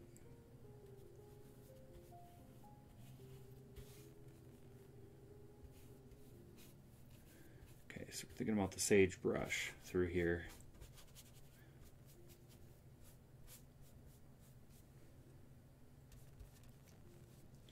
So just little patterns. As I start to blend some of these, I added these warm highlights earlier on, and now I'm just kind of starting to use the brush randomly just to kind of start to blend some of those together, start to create some of those patterns.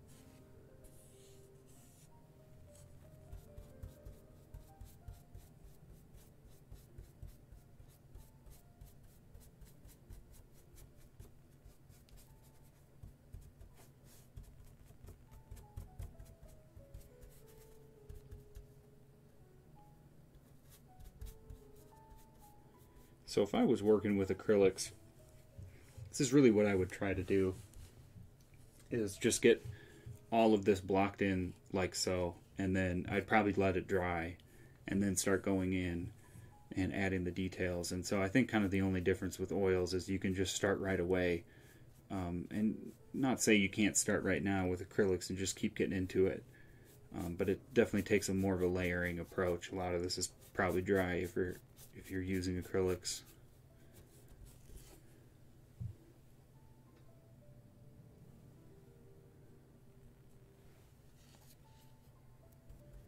Okay, let's get some of those darks really in there.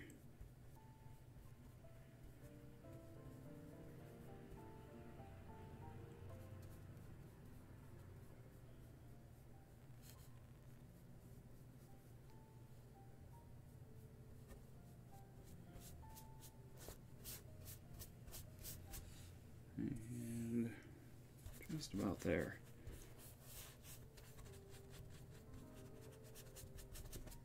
Okay.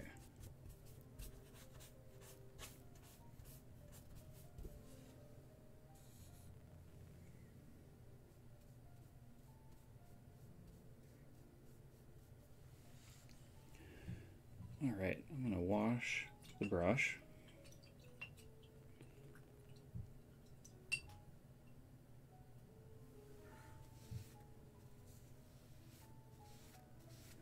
And I think I'm gonna try to switch brushes right now, and I'm gonna go with the Dagger Striper brush.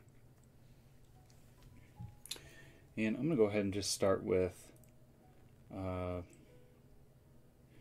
just what's back here in the mountains. So I want the color of the snow. So I'm gonna go ahead and just re-up my white and just blend that white right into this lighter blue color.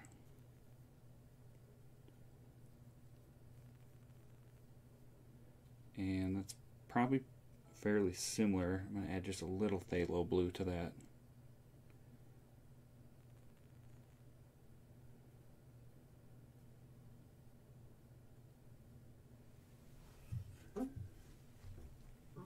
Okay. Let's just test it out.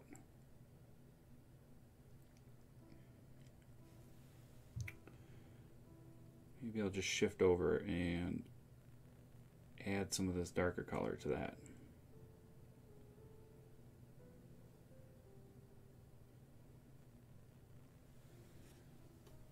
Liquid white is mostly linseed oil. Yeah, I can see that. That makes sense.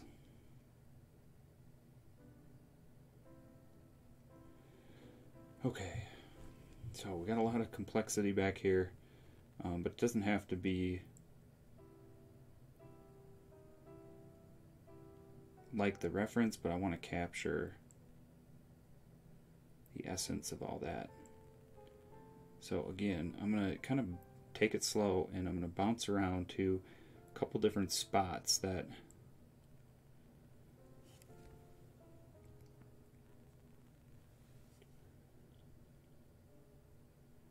just looking for kind of some key points here, some key areas that I get them established first, and then kind of use that as a guide of where the other parts of this is going to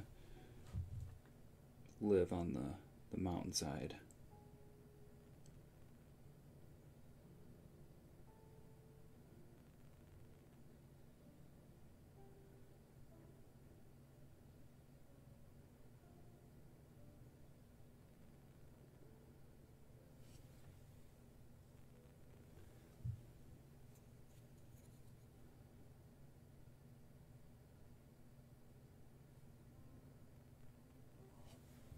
So again, this is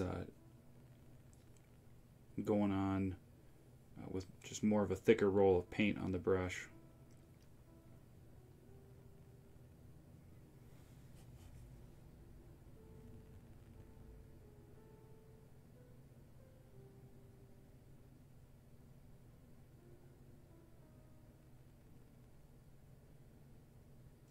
And this is where things are going to start to come alive, really start to make sense.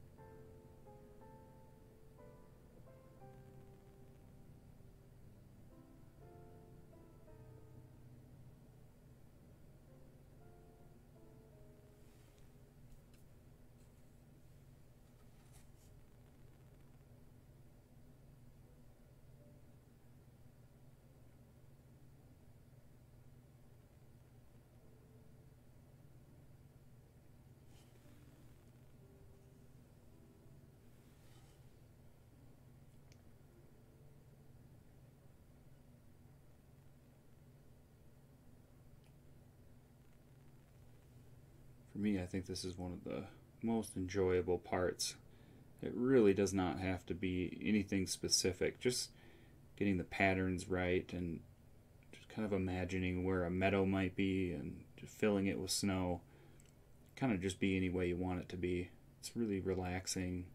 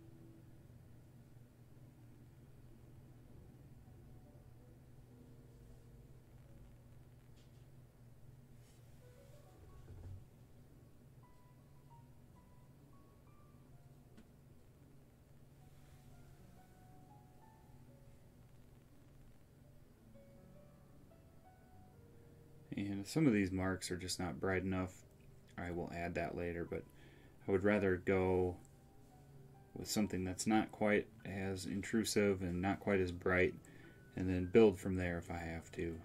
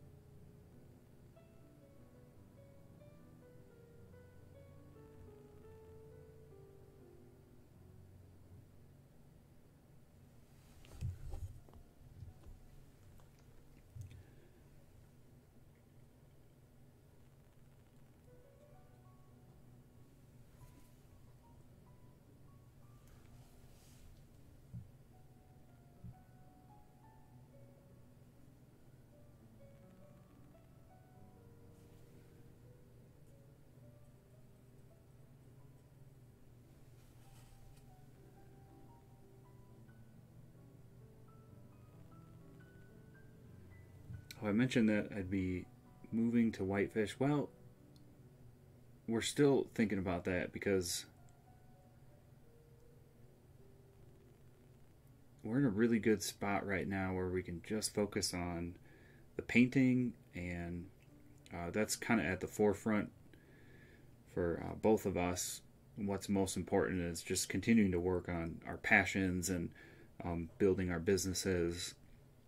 We have a really good spot, and I think we may actually stay, and instead of moving, just spend more time up there with the camper. Because it's just so easily we find ourselves moving places, and then end up spending most of the time just in the studio painting and working on our things anyways. And so we're kind of afraid of going up there and not really taking advantage of it, and ended up just spending a lot of our times just working anyway. So I think we may stay put for a little bit actually, and then just spend more time adventuring up around there, because it is just a wonderful area of the state. Just taking advantage of our pop-up camper.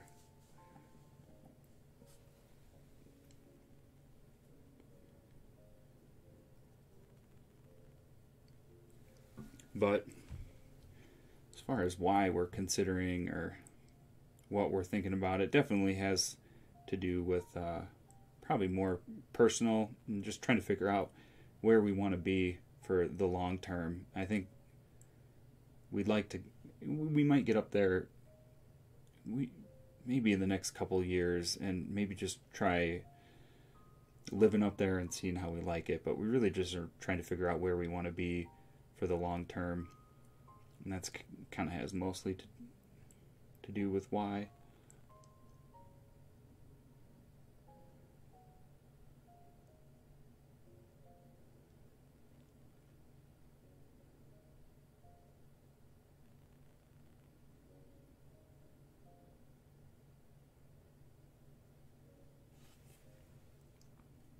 Okay, I'm going to add more blue.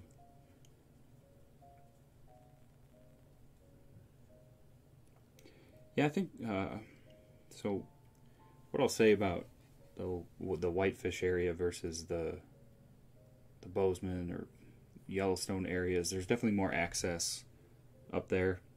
It's the same amount of beautiful country in both places, but the access around here is certainly more difficult. It's more concentrated into trailheads and less opportunities to just, go to some random spot and kind of have it to yourself. It really funnels most people into the larger trailheads, and it's more crowded. It's harder to find some of the special places I like to be.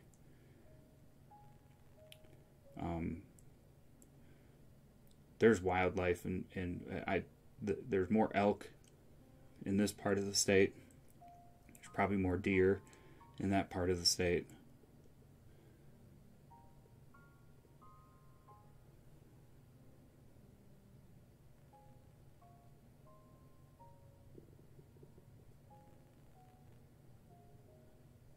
But we may just stick around and just plan out our time outside more, and just be more deliberate about that.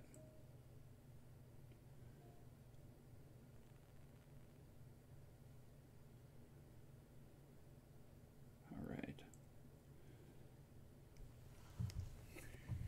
So all of that is looking really nice.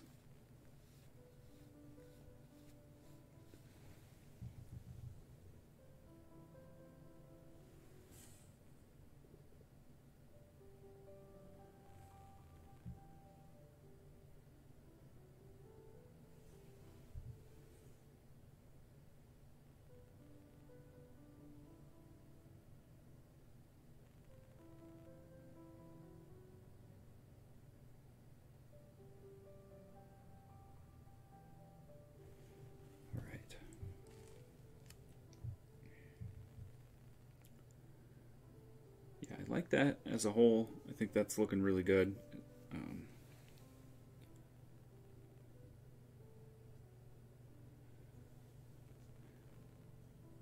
Yeah, so on the color mixing, my palette, and how much medium, I do stream all of my color mixing live with the channel membership before every live stream here. I'm just going to continue, since I'm kind of into the blue area, just continue with some of these trees. And so if I kind of turn the brush on the back side and pull it down, it's a great way to just kind of automatically create the look of pines. Got some more black here.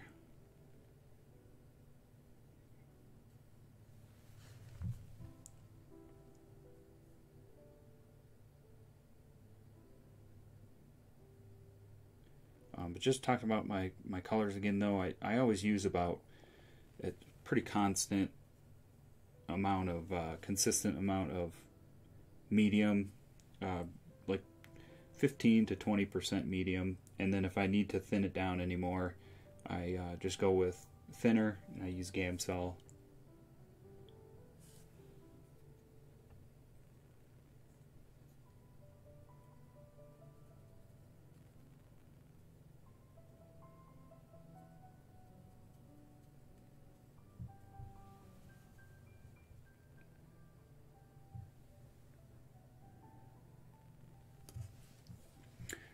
Yeah, so these series of paintings I'm doing, I will do some prints of these.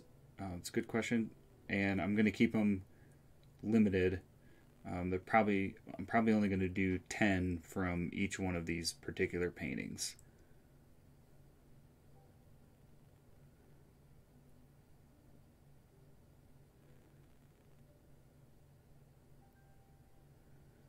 It kind of started out as an idea of just to work on some of the colors that I use and the compositions I think about, and they're really transforming kind of into more than that. And so yeah, I am going to be doing some prints. Thanks, Rob.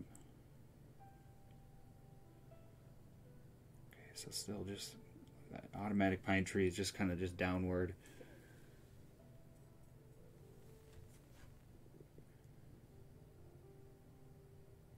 Again, I just can't rush this whole process. The more I slow down, just kind of just get at on a consistent pace here is really, I think, what's been helping me lately. That's another thing that I feel like I've been able to take away, is just remain at a consistent pace. Don't need to rush it.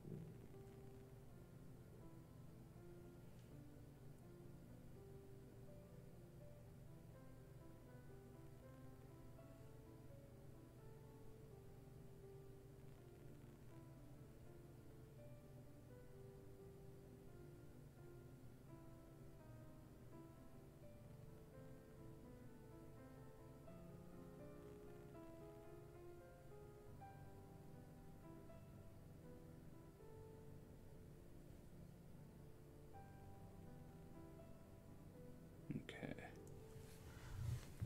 that's looking nice.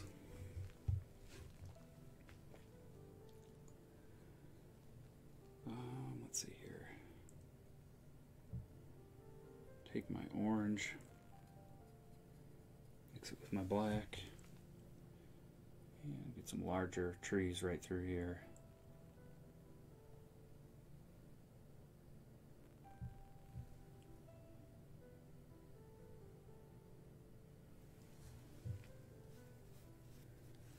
And then take that orange again.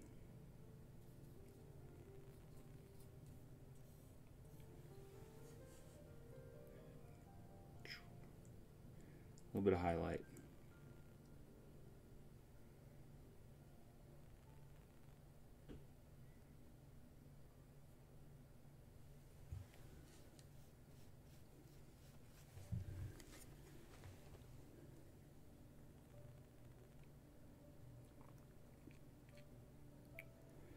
No, so the prints we make ourselves. We use a Canon Pro 200 right now for our paper prints. Then I photograph the paintings myself as well and turn them into a digital image, and that's a long process of just trying to like color match the images. And there are some good companies out there for prints. I think let's see, there's Finder Works, there's Pictorim,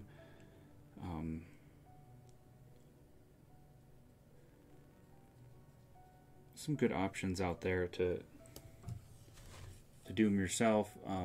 Probably working with somebody local would be a good option if you have that available.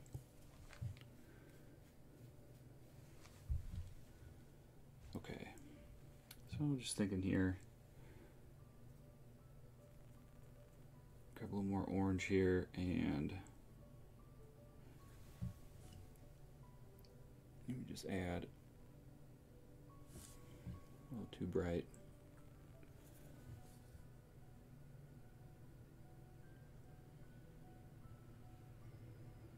We'll highlight back here, a couple highlights.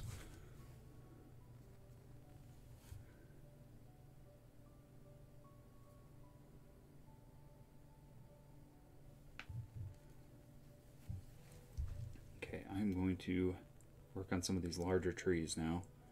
So I'm going to add orange to this black.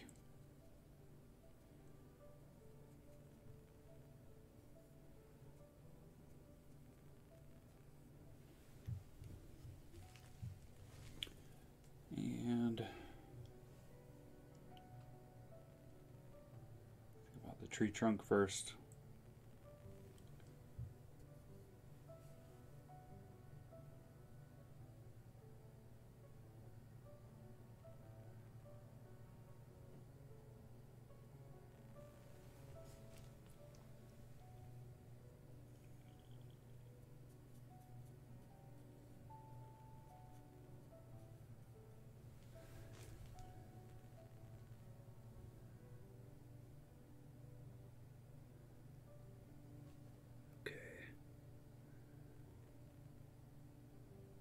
Okay, let's see.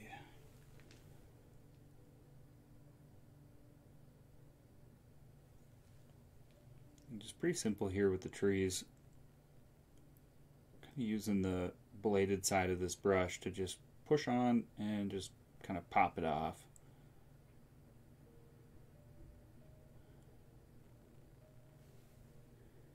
And I'm going to continue adding the warmth to this, so some more orange on here. The orange is going to help it when it's starting to blend into some of the sky. If you start doing this in the upper parts of the sky, it will start to blend with the blue, and they'll start to wash it out, make it kind of pale and gray. And so by adding the orange, it kind of just combats that.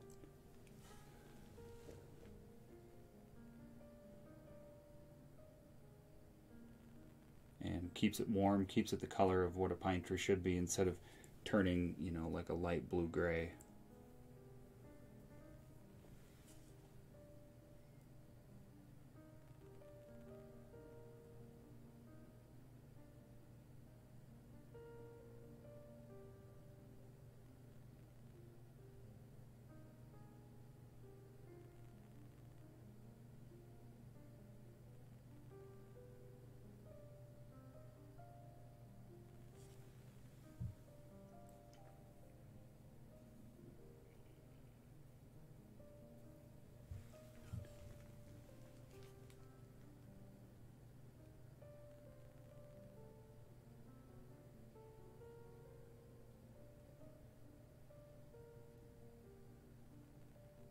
So I'm just kind of zigzagging my way.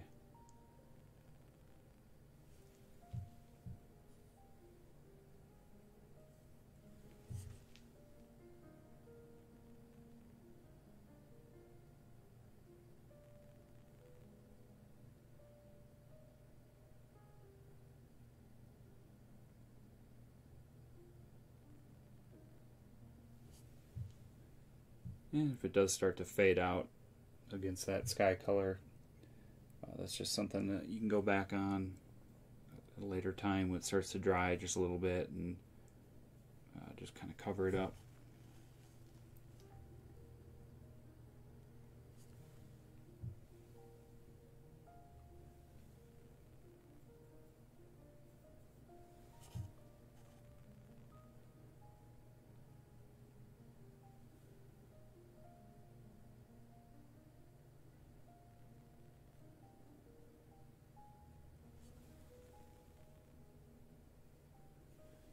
Just going to dab off my brush a little bit. I'm starting to pick up some of that blue color on the brush that I don't want.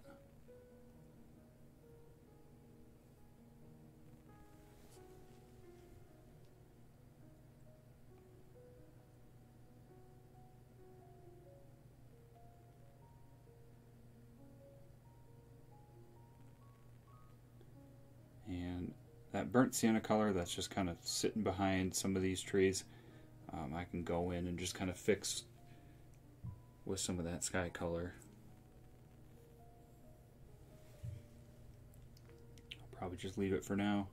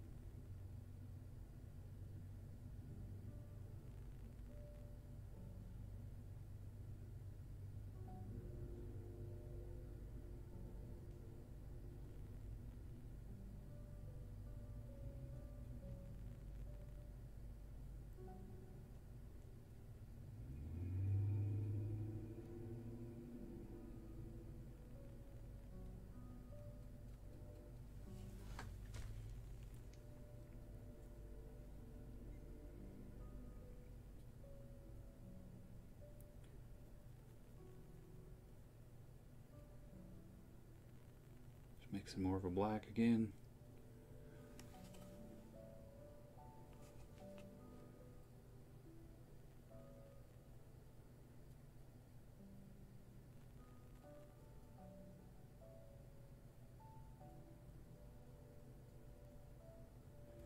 And sometimes the darkness of these colors can be hard to maintain as you're working wet on wet like this, and that's where it's just sometimes just best left alone, and can be adjusted either wet over dry later, or sometimes you find that sweet spot where paint is still wet but starts to get tacky and it's easier to layer. You can fix some of those things.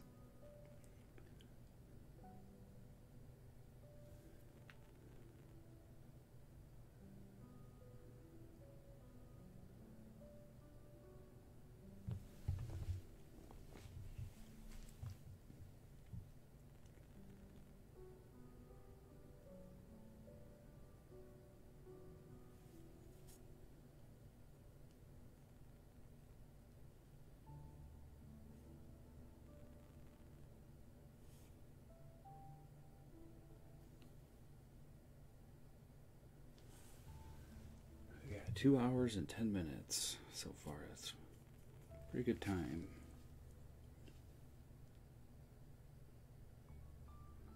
I'm going to get through the full first pass here before I jump off the live stream, so I'm going to continue working through. It's maybe a little bit longer of a stream today, but that's okay.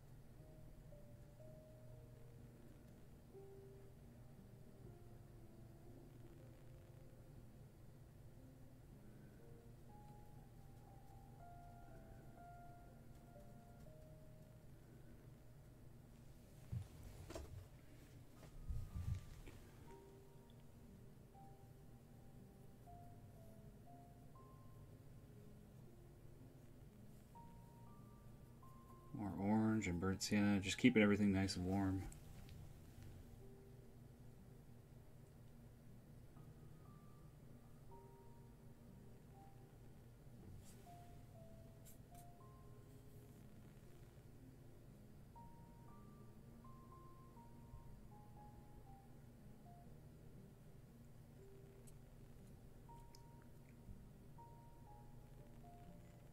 Little tree right here.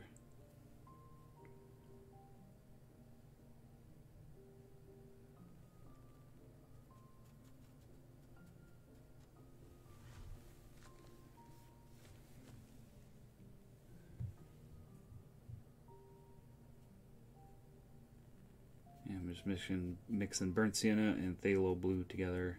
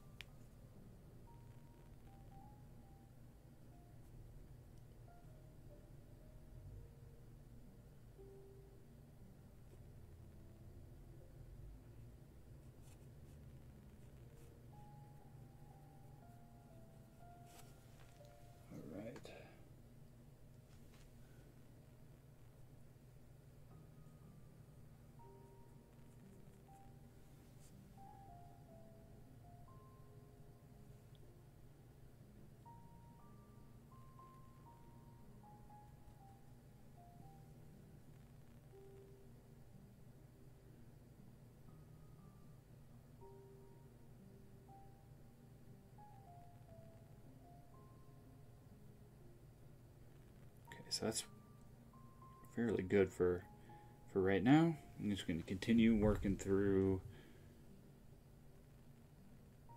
the foreground now.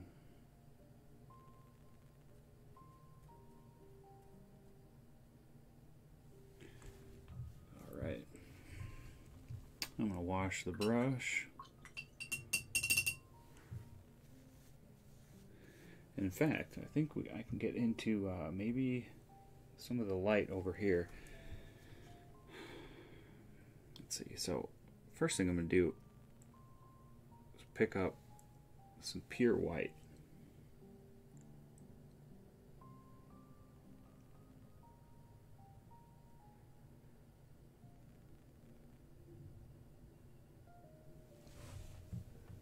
So having some of this solid white is just going to really make it eye-popping. It's going to really catch you. So having that white really helps achieve that brightness of the sun. And it's going on pretty thick. I like, when I paint these bright colors, I like to have it to be thicker paint, because those thicker paints just reflects that color back at you more intensely, so that makes it appear brighter. And when we're talking about showing the light, having those highlights be thicker in physical paint, that's what's going to make them appear brighter.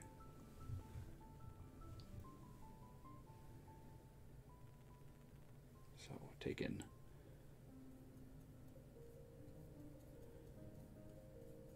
some yellow now, mixing that in with the white.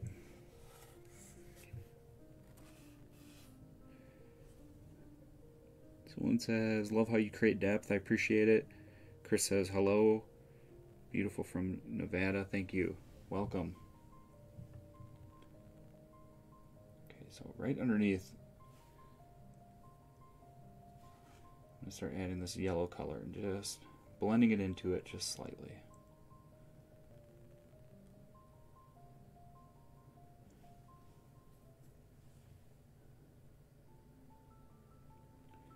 So one of the things that really helps to show the light is having that yellow just right on the edge of some of these brightest areas. And so I'm going to take this yellow and blend it into kind of the surrounding area of where I added the white as well.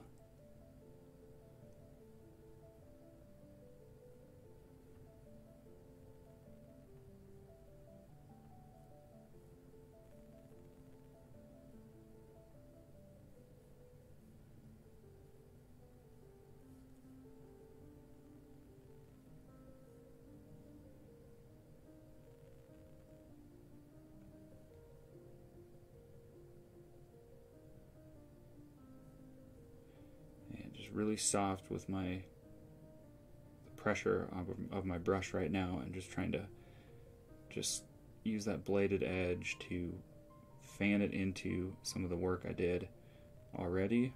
And then yeah, just like that.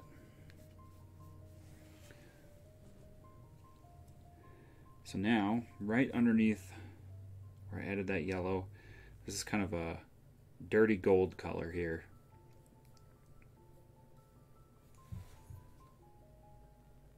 And right underneath that, I'm going to add that color. And then underneath that, I start to get to some of the reds. So they all continue to mix into each other.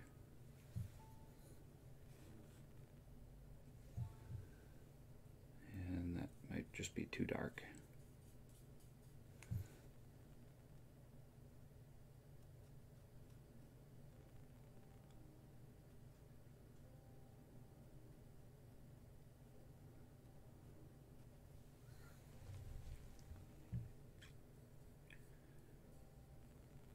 So let's see.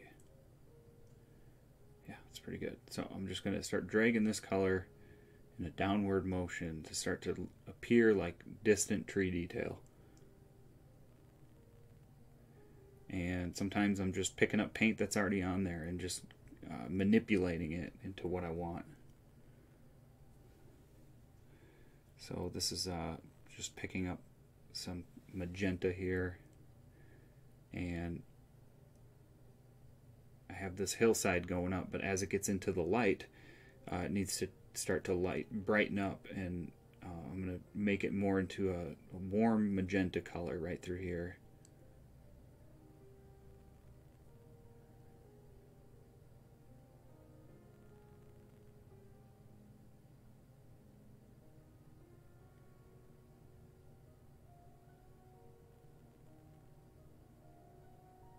So the details within the highlights, I'm now starting to add.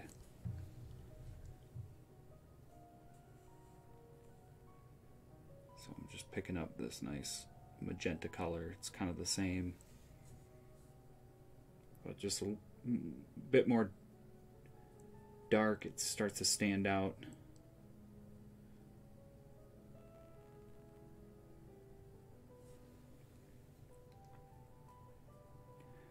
So I could take that magenta and just mix it into the blue here. Try that. It's not dark enough. So now I'm just taking colors kind of just randomly. More of a dirtier, yeah, it's still not. Okay, here. Let's take some darker blue, mix it with some of this magenta. A little bit of orange, just keeping it warm.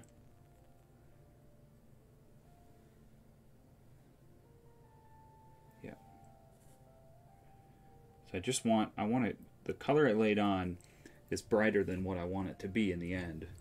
So now what I'm doing is just trying to add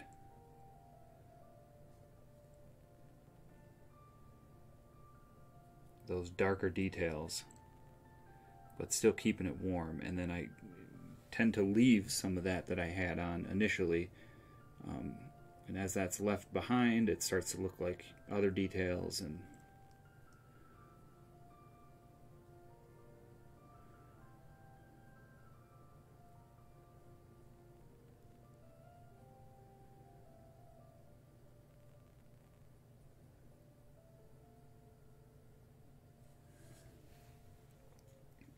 Painting with Juan, thank you. I appreciate the super chat.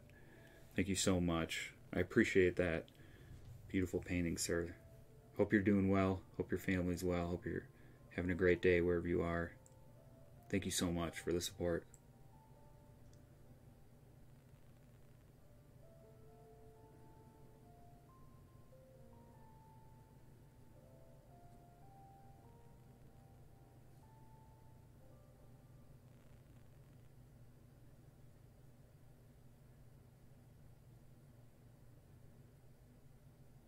So now as I add these details through here, you can just see how it just starts to make sense. And I can take that pink color and I can start to drag it into the blue here.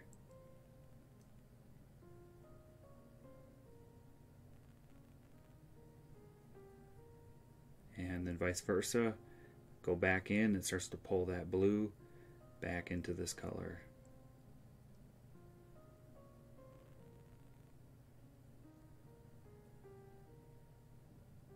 Just like that.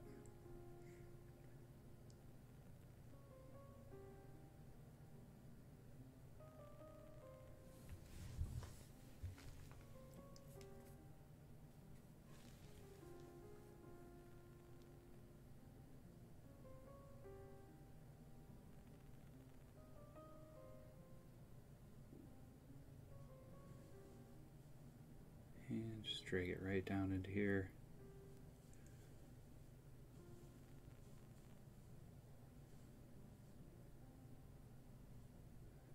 Couple random highlights.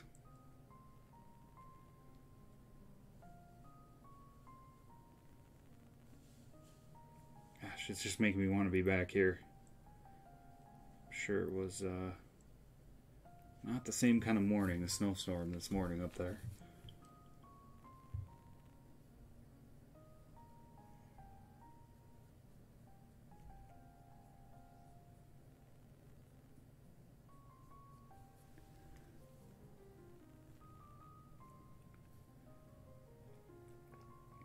Oh, hey Michael, good afternoon from Pennsylvania. Somebody gifted me Winsor Newton water-soluble oil paints. I'd like to try them.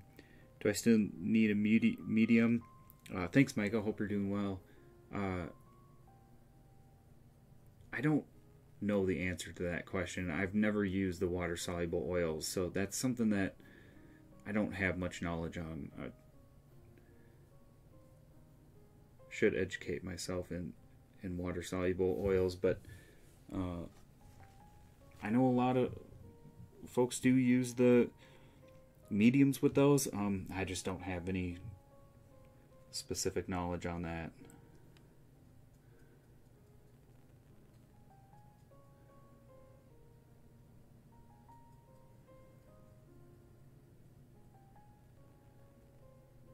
Okay, so I need to get a darker color here again. So I got some more burnt sienna over here, and I'm just kind of mixing some black again, mixing the burnt sienna into that, a little bit of orange as well. Just let that orange live on there.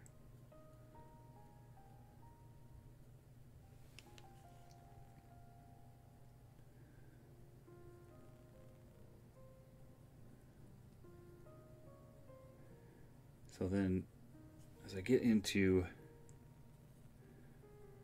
the bottom portion of this, is where I want to start having some darker shadows, and that's going to really help show that light. So again, part of the light, so much of it has to do with the shadows nearby that let you know how bright that is.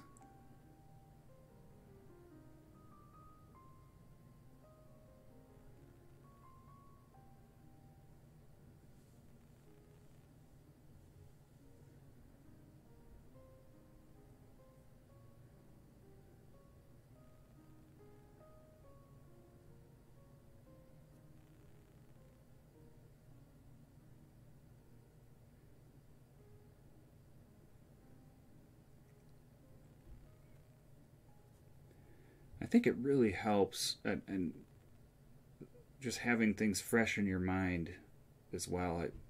We were here. This painting, I think, is turning out particularly well, and it really helps to have it fresh on my mind. Just remembering what I was feeling in this area and how that was like, and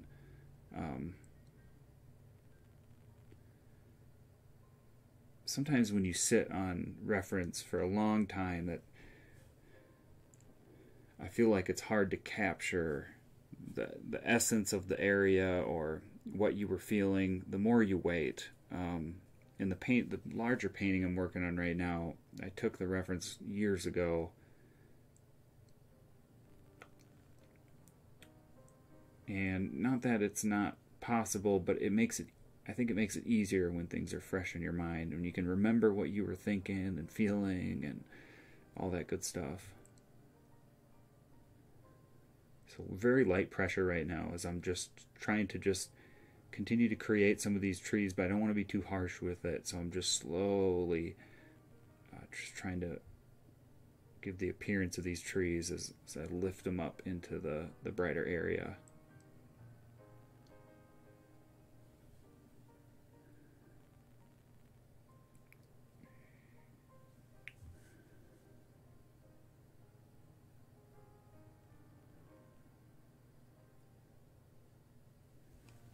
Okay.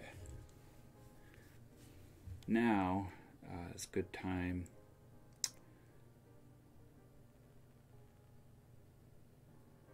Let's see here. Yeah.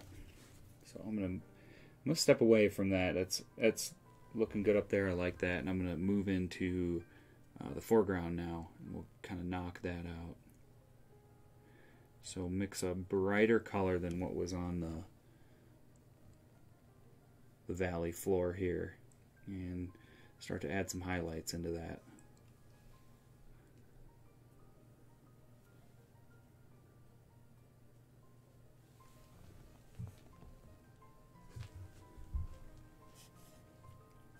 And I may tone down. I like it, but maybe some of these reds come off as a little too punchy, so I might just scale that back and mute them out a bit, and add some gray perhaps into some of that. We'll see, but I'm not going to touch it yet.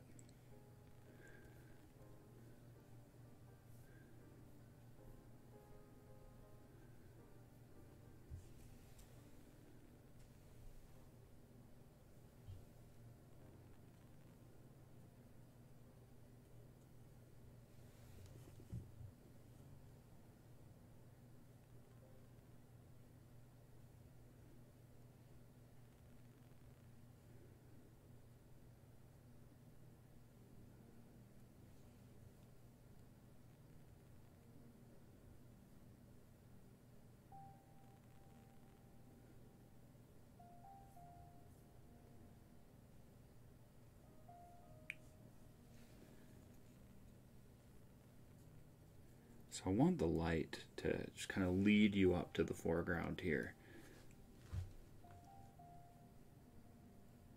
So I'm not going to touch too much of this area back here with these brighter colors. I want some texture for sure, but some of these highlights need to be a bit more subtle back on this side.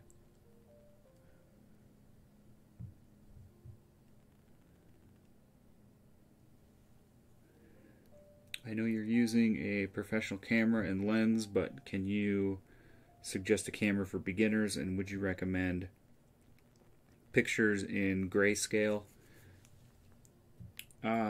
So with the camera, it really depends on what your intentions are.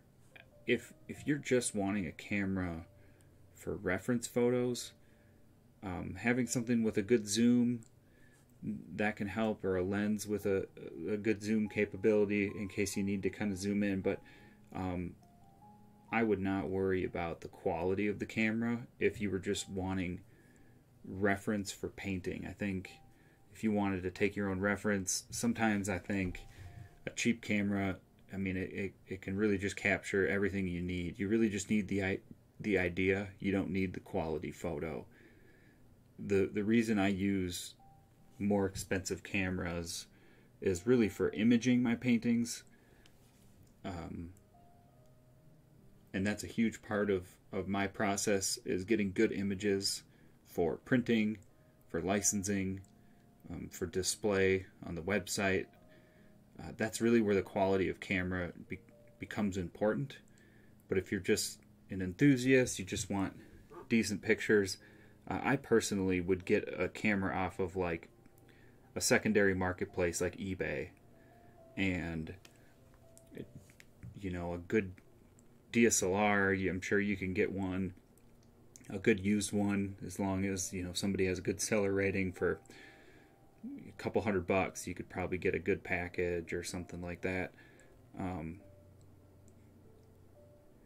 It would help to be in something like a DSLR, just to get yourself familiar with some of the functionality of the camera and how different lenses do different things for you, just little things like that. This is nothing specific though. Again, I don't think any specific camera really matters.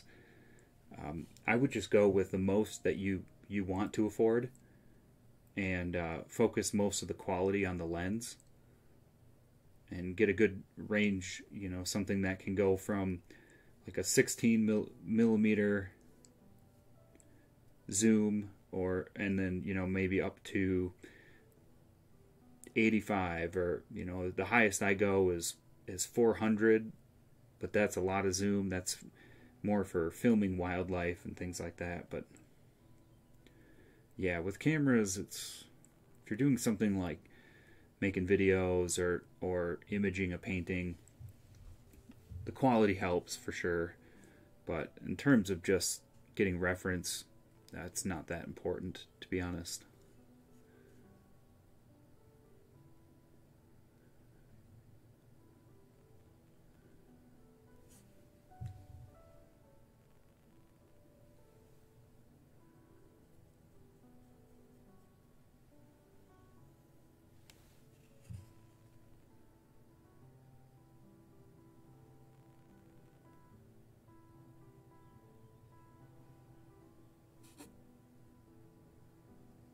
Let's focus on some of the sage brush in the foreground now, so I'm going to wash the brush.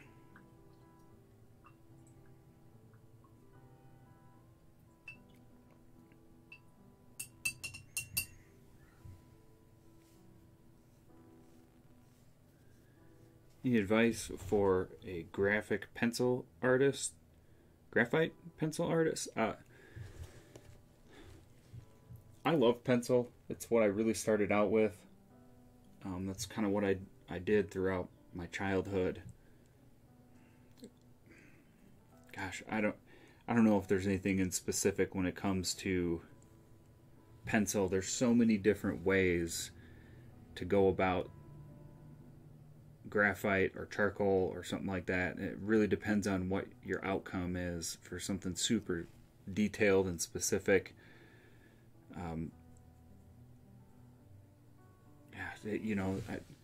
Part of me is, I think very painterly these days, more of a painterly mindset where I'm thinking more about values and tones. And if I were to get back into drawing, I would probably want to use something more like charcoal, and where I could really scrub out some values and get the tones right, and then start to add detail into that. But for like hyper realism, I mean, that's obviously a little different. I think just with anything, it just takes time to develop the things that you want and the things that are important to you. And the more time you put behind it, the more you start to discover those things for yourself and what they mean to you.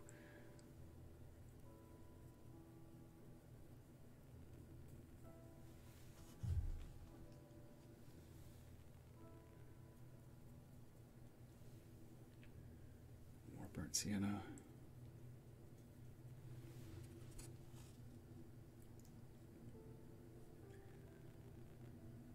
I really like painting foreground detail because it lets you just start to unwind and start to relax, because so much of it is just can be whatever you want it to be. Sticks can break, leaves can be churned, grasses can be bent over. It can all just be a multitude of different ways and still look accurate. So it's really, when I get into the foreground is when the stress level of painting everything just starts to just wind down. And I really like working on foreground detail.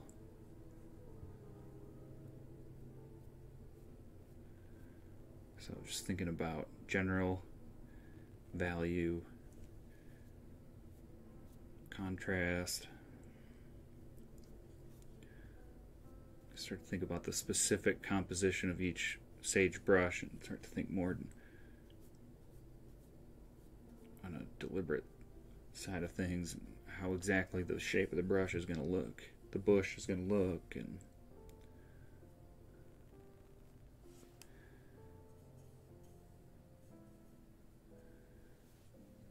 some of these bushes back here can just be lifted up to give it kind of that effect. Doesn't need to be anything specific. A lot of this can be created with just automatically using the brush to your advantage.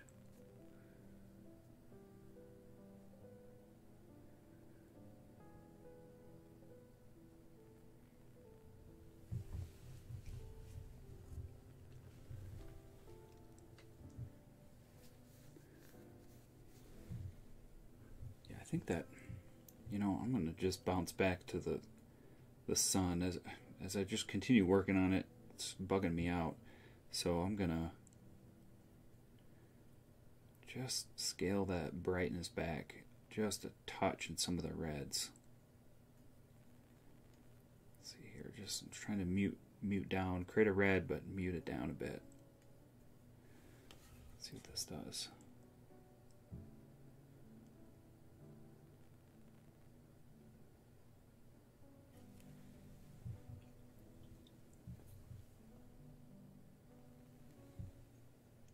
Even take this color.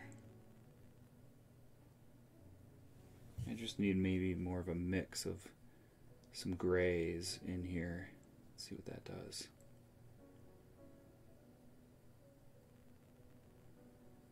don't want it all to disappear, but I feel like some of it has got too much red.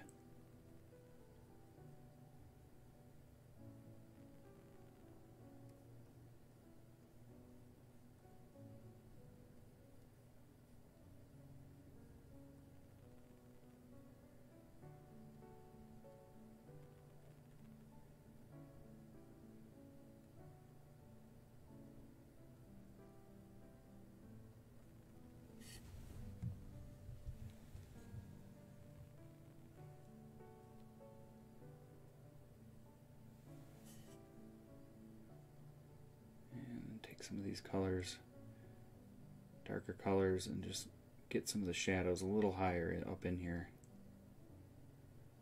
Can help too.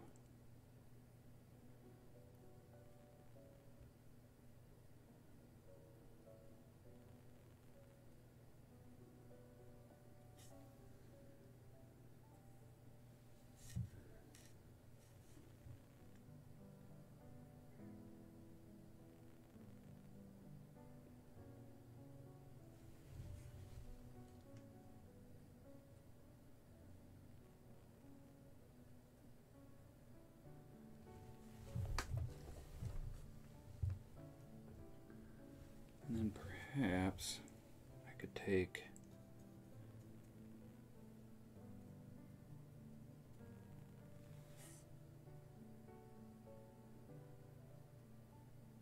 some of the darker color and just get it back in, pull it back into here.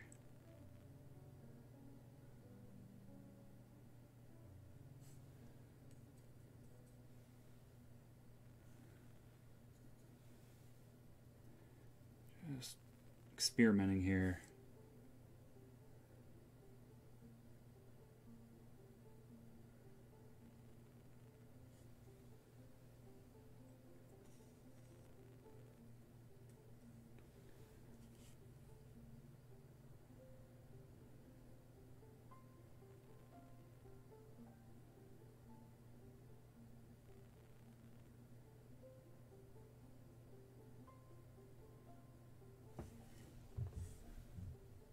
Yeah, that's helping out.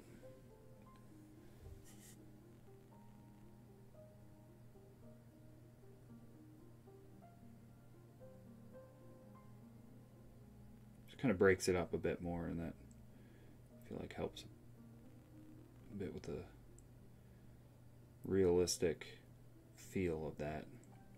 There's just something about it.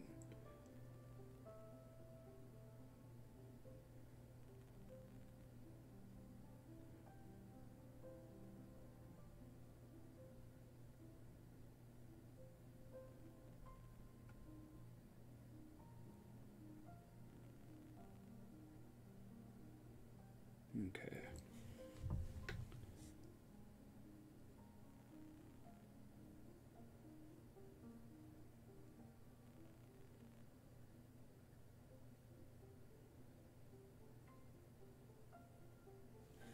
All right. Back to some of the foreground again.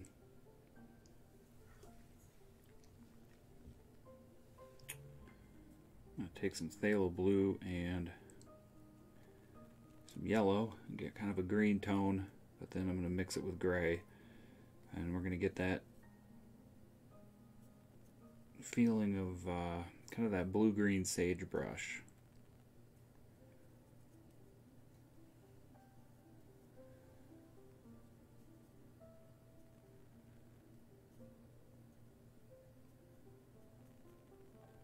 Yeah, I would like to do a waterfowl study. That I'd like to get into some wildlife, and at least in the beginning stages, do some live stream with that. Might be something I need to get more comfortable with first. Not that I'm not comfortable painting waterfowl, but for the lives here, I think I'm finding kind of my rhythm with it. It's easier to kind of just stick with the landscapes right now. but it's something I'd like to progress into being able to do that for sure.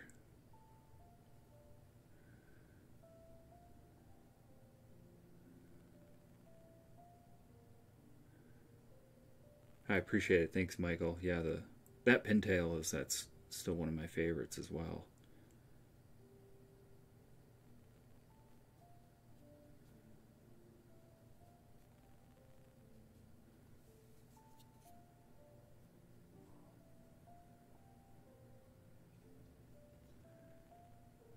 So this is just, it's got a little olive feel to it, and I'm just trying to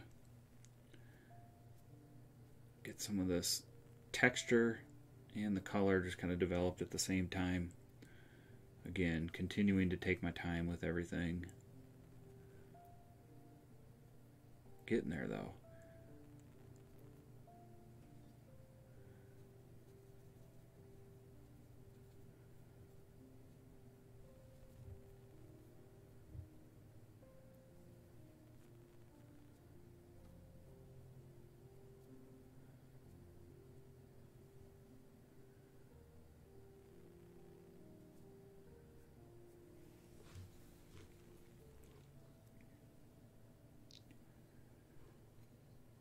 Yeah, I would really like to see studies on mule deer, elk, bighorn, anything like that for sure.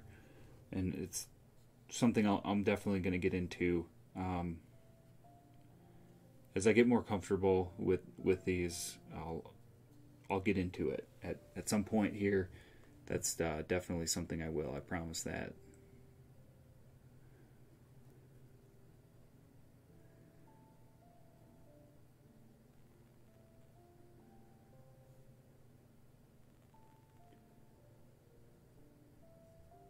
And again, this one is, I really feel myself making improvements in how I go about something like this. And I think that'll transfer over to things like wildlife. But it's definitely easier for me to get in the groove by doing landscapes like this. And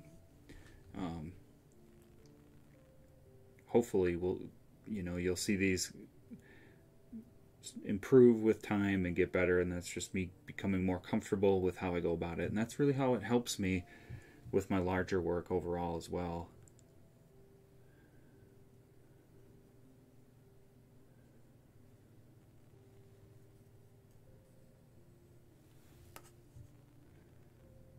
So just kind of random scrubs and motions with this, just trying to just let the brush kind of just speak for itself as I go across here in the sage. Just looking to create a lot of randomness in the textures. And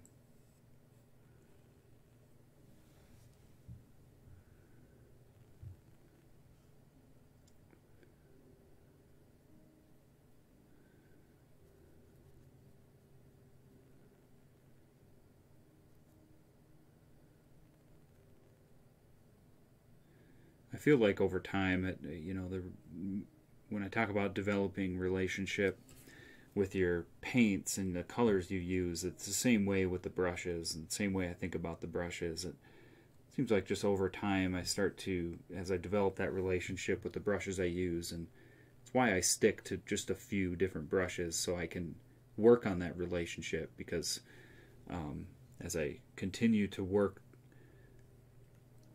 and use the same brushes day after day, when I get to something like a sage bush, in my mind I feel like I have an understanding of what to do with that particular brush that gives me the effect that I think that I'd like to achieve, if that makes sense. And so just kind of automatically over time, without thinking about it, I know when I get to sagebrush, kind of just do what you're seeing now. And same thing when I get to a tree, when I get to mountains, you'll see the same motions and how I use the brush, and I manipulate the paint in the same way depending on what object I'm working on. And that's just something that I feel like over time I've just kind of learned to do, and I like it when use the brush this way for this object, and it just kind of becomes automatic.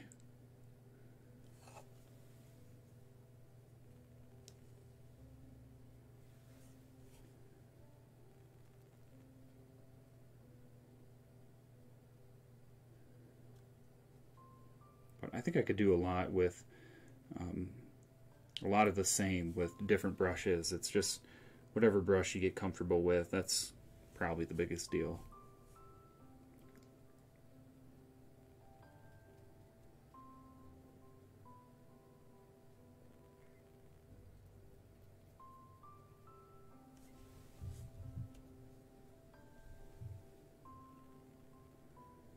Okay, I'm gonna grab more white. A little bit of the yellow.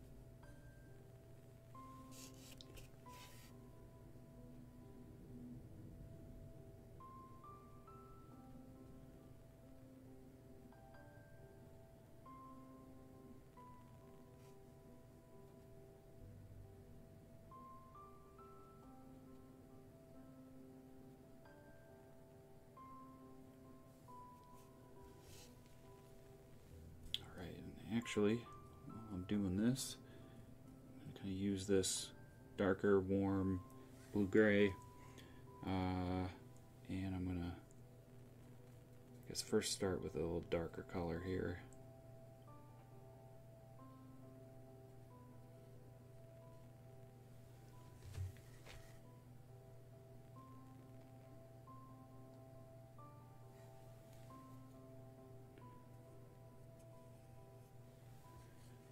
Just add some trees.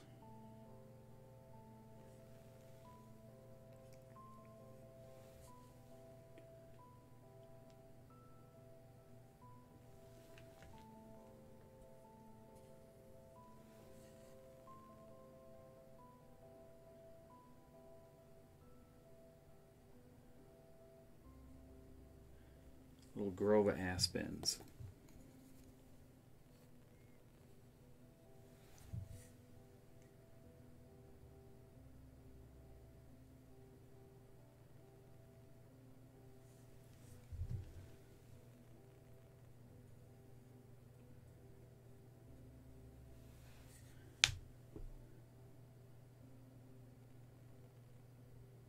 Highlight and branches.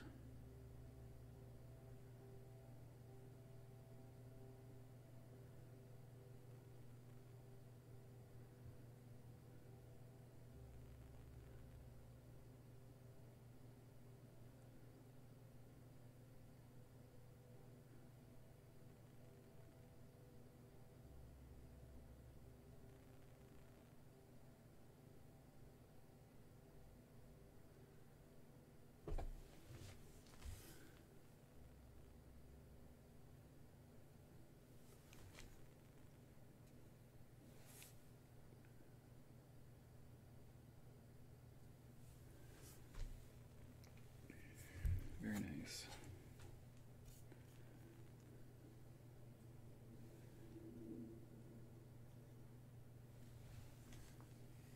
Same thing with some of this in here before I get into some details in the sage. Just think about maybe dead sage, maybe some branches on the ground, something interesting. Just those little details, some of them in the foreground can just bring so much.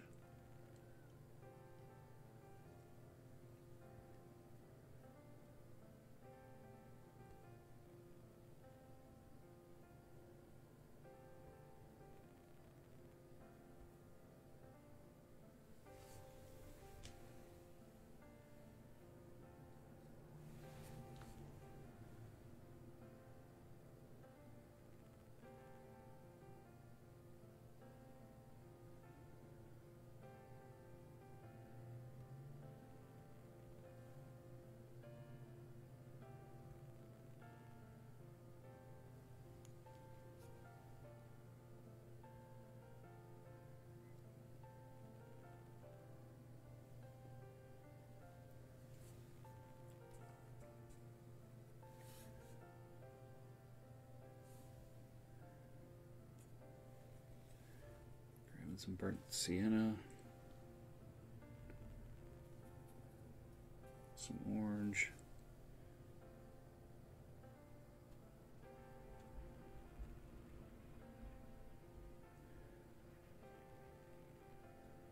Just a little bit of red, a little bit of burnt sienna. It just starts to, you know, having just, no, it doesn't need to be anything in specific, but sometimes just having some of these random warm colors mixed in just adds so much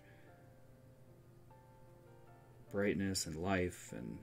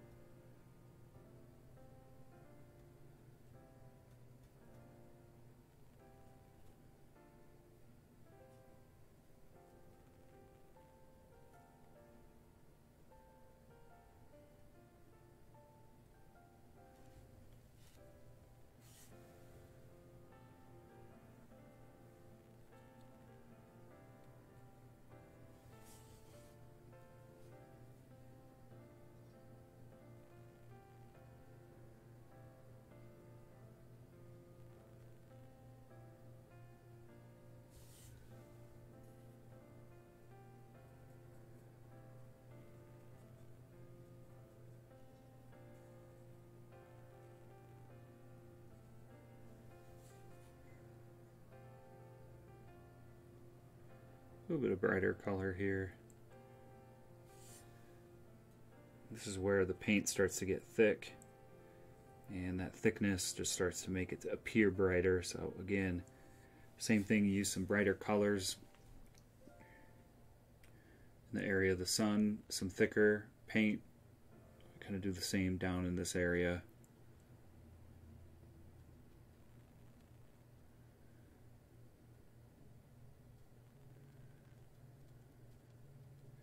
And the more that I poke at this, the better it's going to look. A lot of little details that I think I could kind of sneak in here without overdoing it.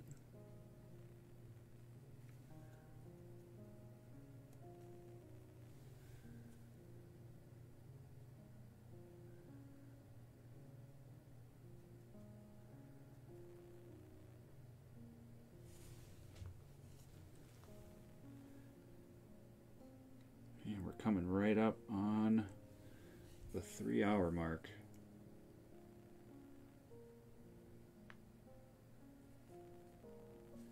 Really impressed myself with this one. I think it just went very smooth.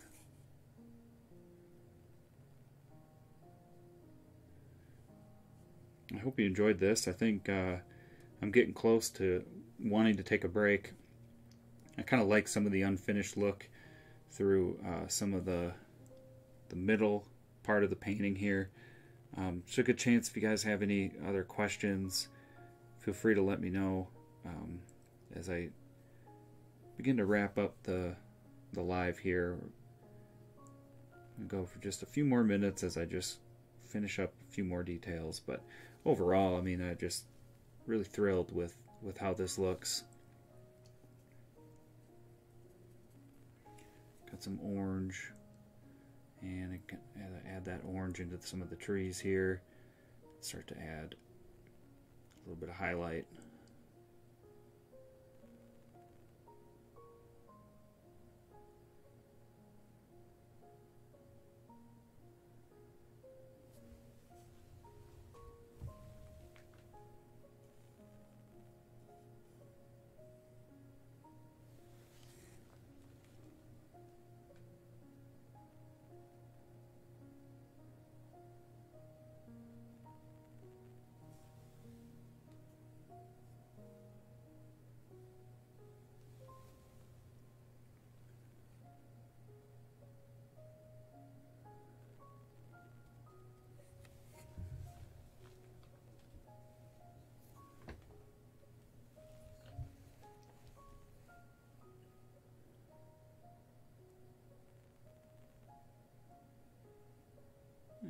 few random details.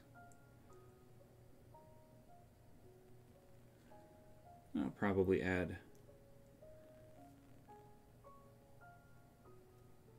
more sage, maybe popping up down here, things like that.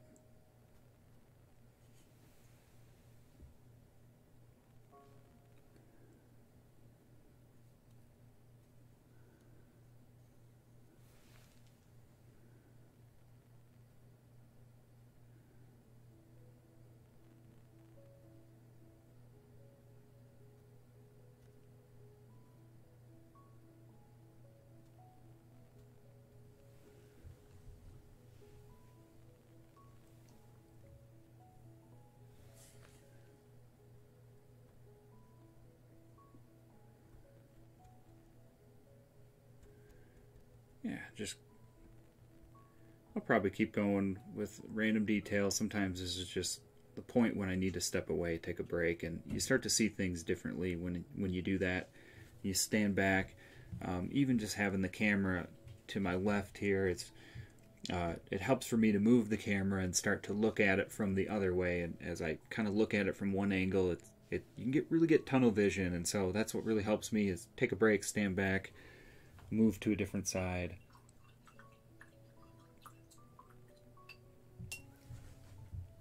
But overall, just about there. I think in the sky, I could kind of just work on a couple of the highlight areas and things like that.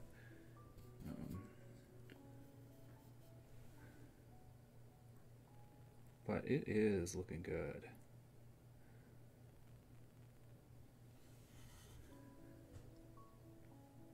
What's a good sky color? I'm struggling with the sky. Yeah, I mean the blues up here, ultramarine blue and burnt sienna is kind of what I start with. I keep it on the blue side and add white. And then as I add white, it starts to brighten it. And then that phthalo blue green shade kind of gives it that greenish look. And then I keep things more in a muted tone so they don't get too green as I mix into this area. And then I start to add some of the magentas and pinks. If it does start to look a little bit off or green or what have you, those magentas can really help. But just very muted. And then I start to add color as I get into some of these lighter areas. But that's pretty much it. Burnt sienna and ultramarine blue and white, they're your friends with the sky for sure. And you can add some variations to that. But that's pretty much all it is.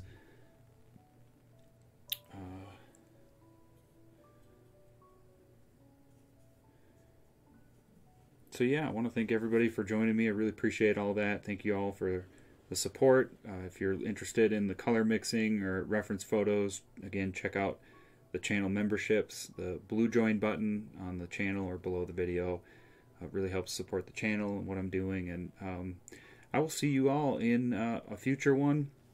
I'll have the remaining process of this, and I'll post the time lapse, and then I'll post the remaining part of the real time to the membership as well. So again, thank you all for joining me. Appreciate your questions.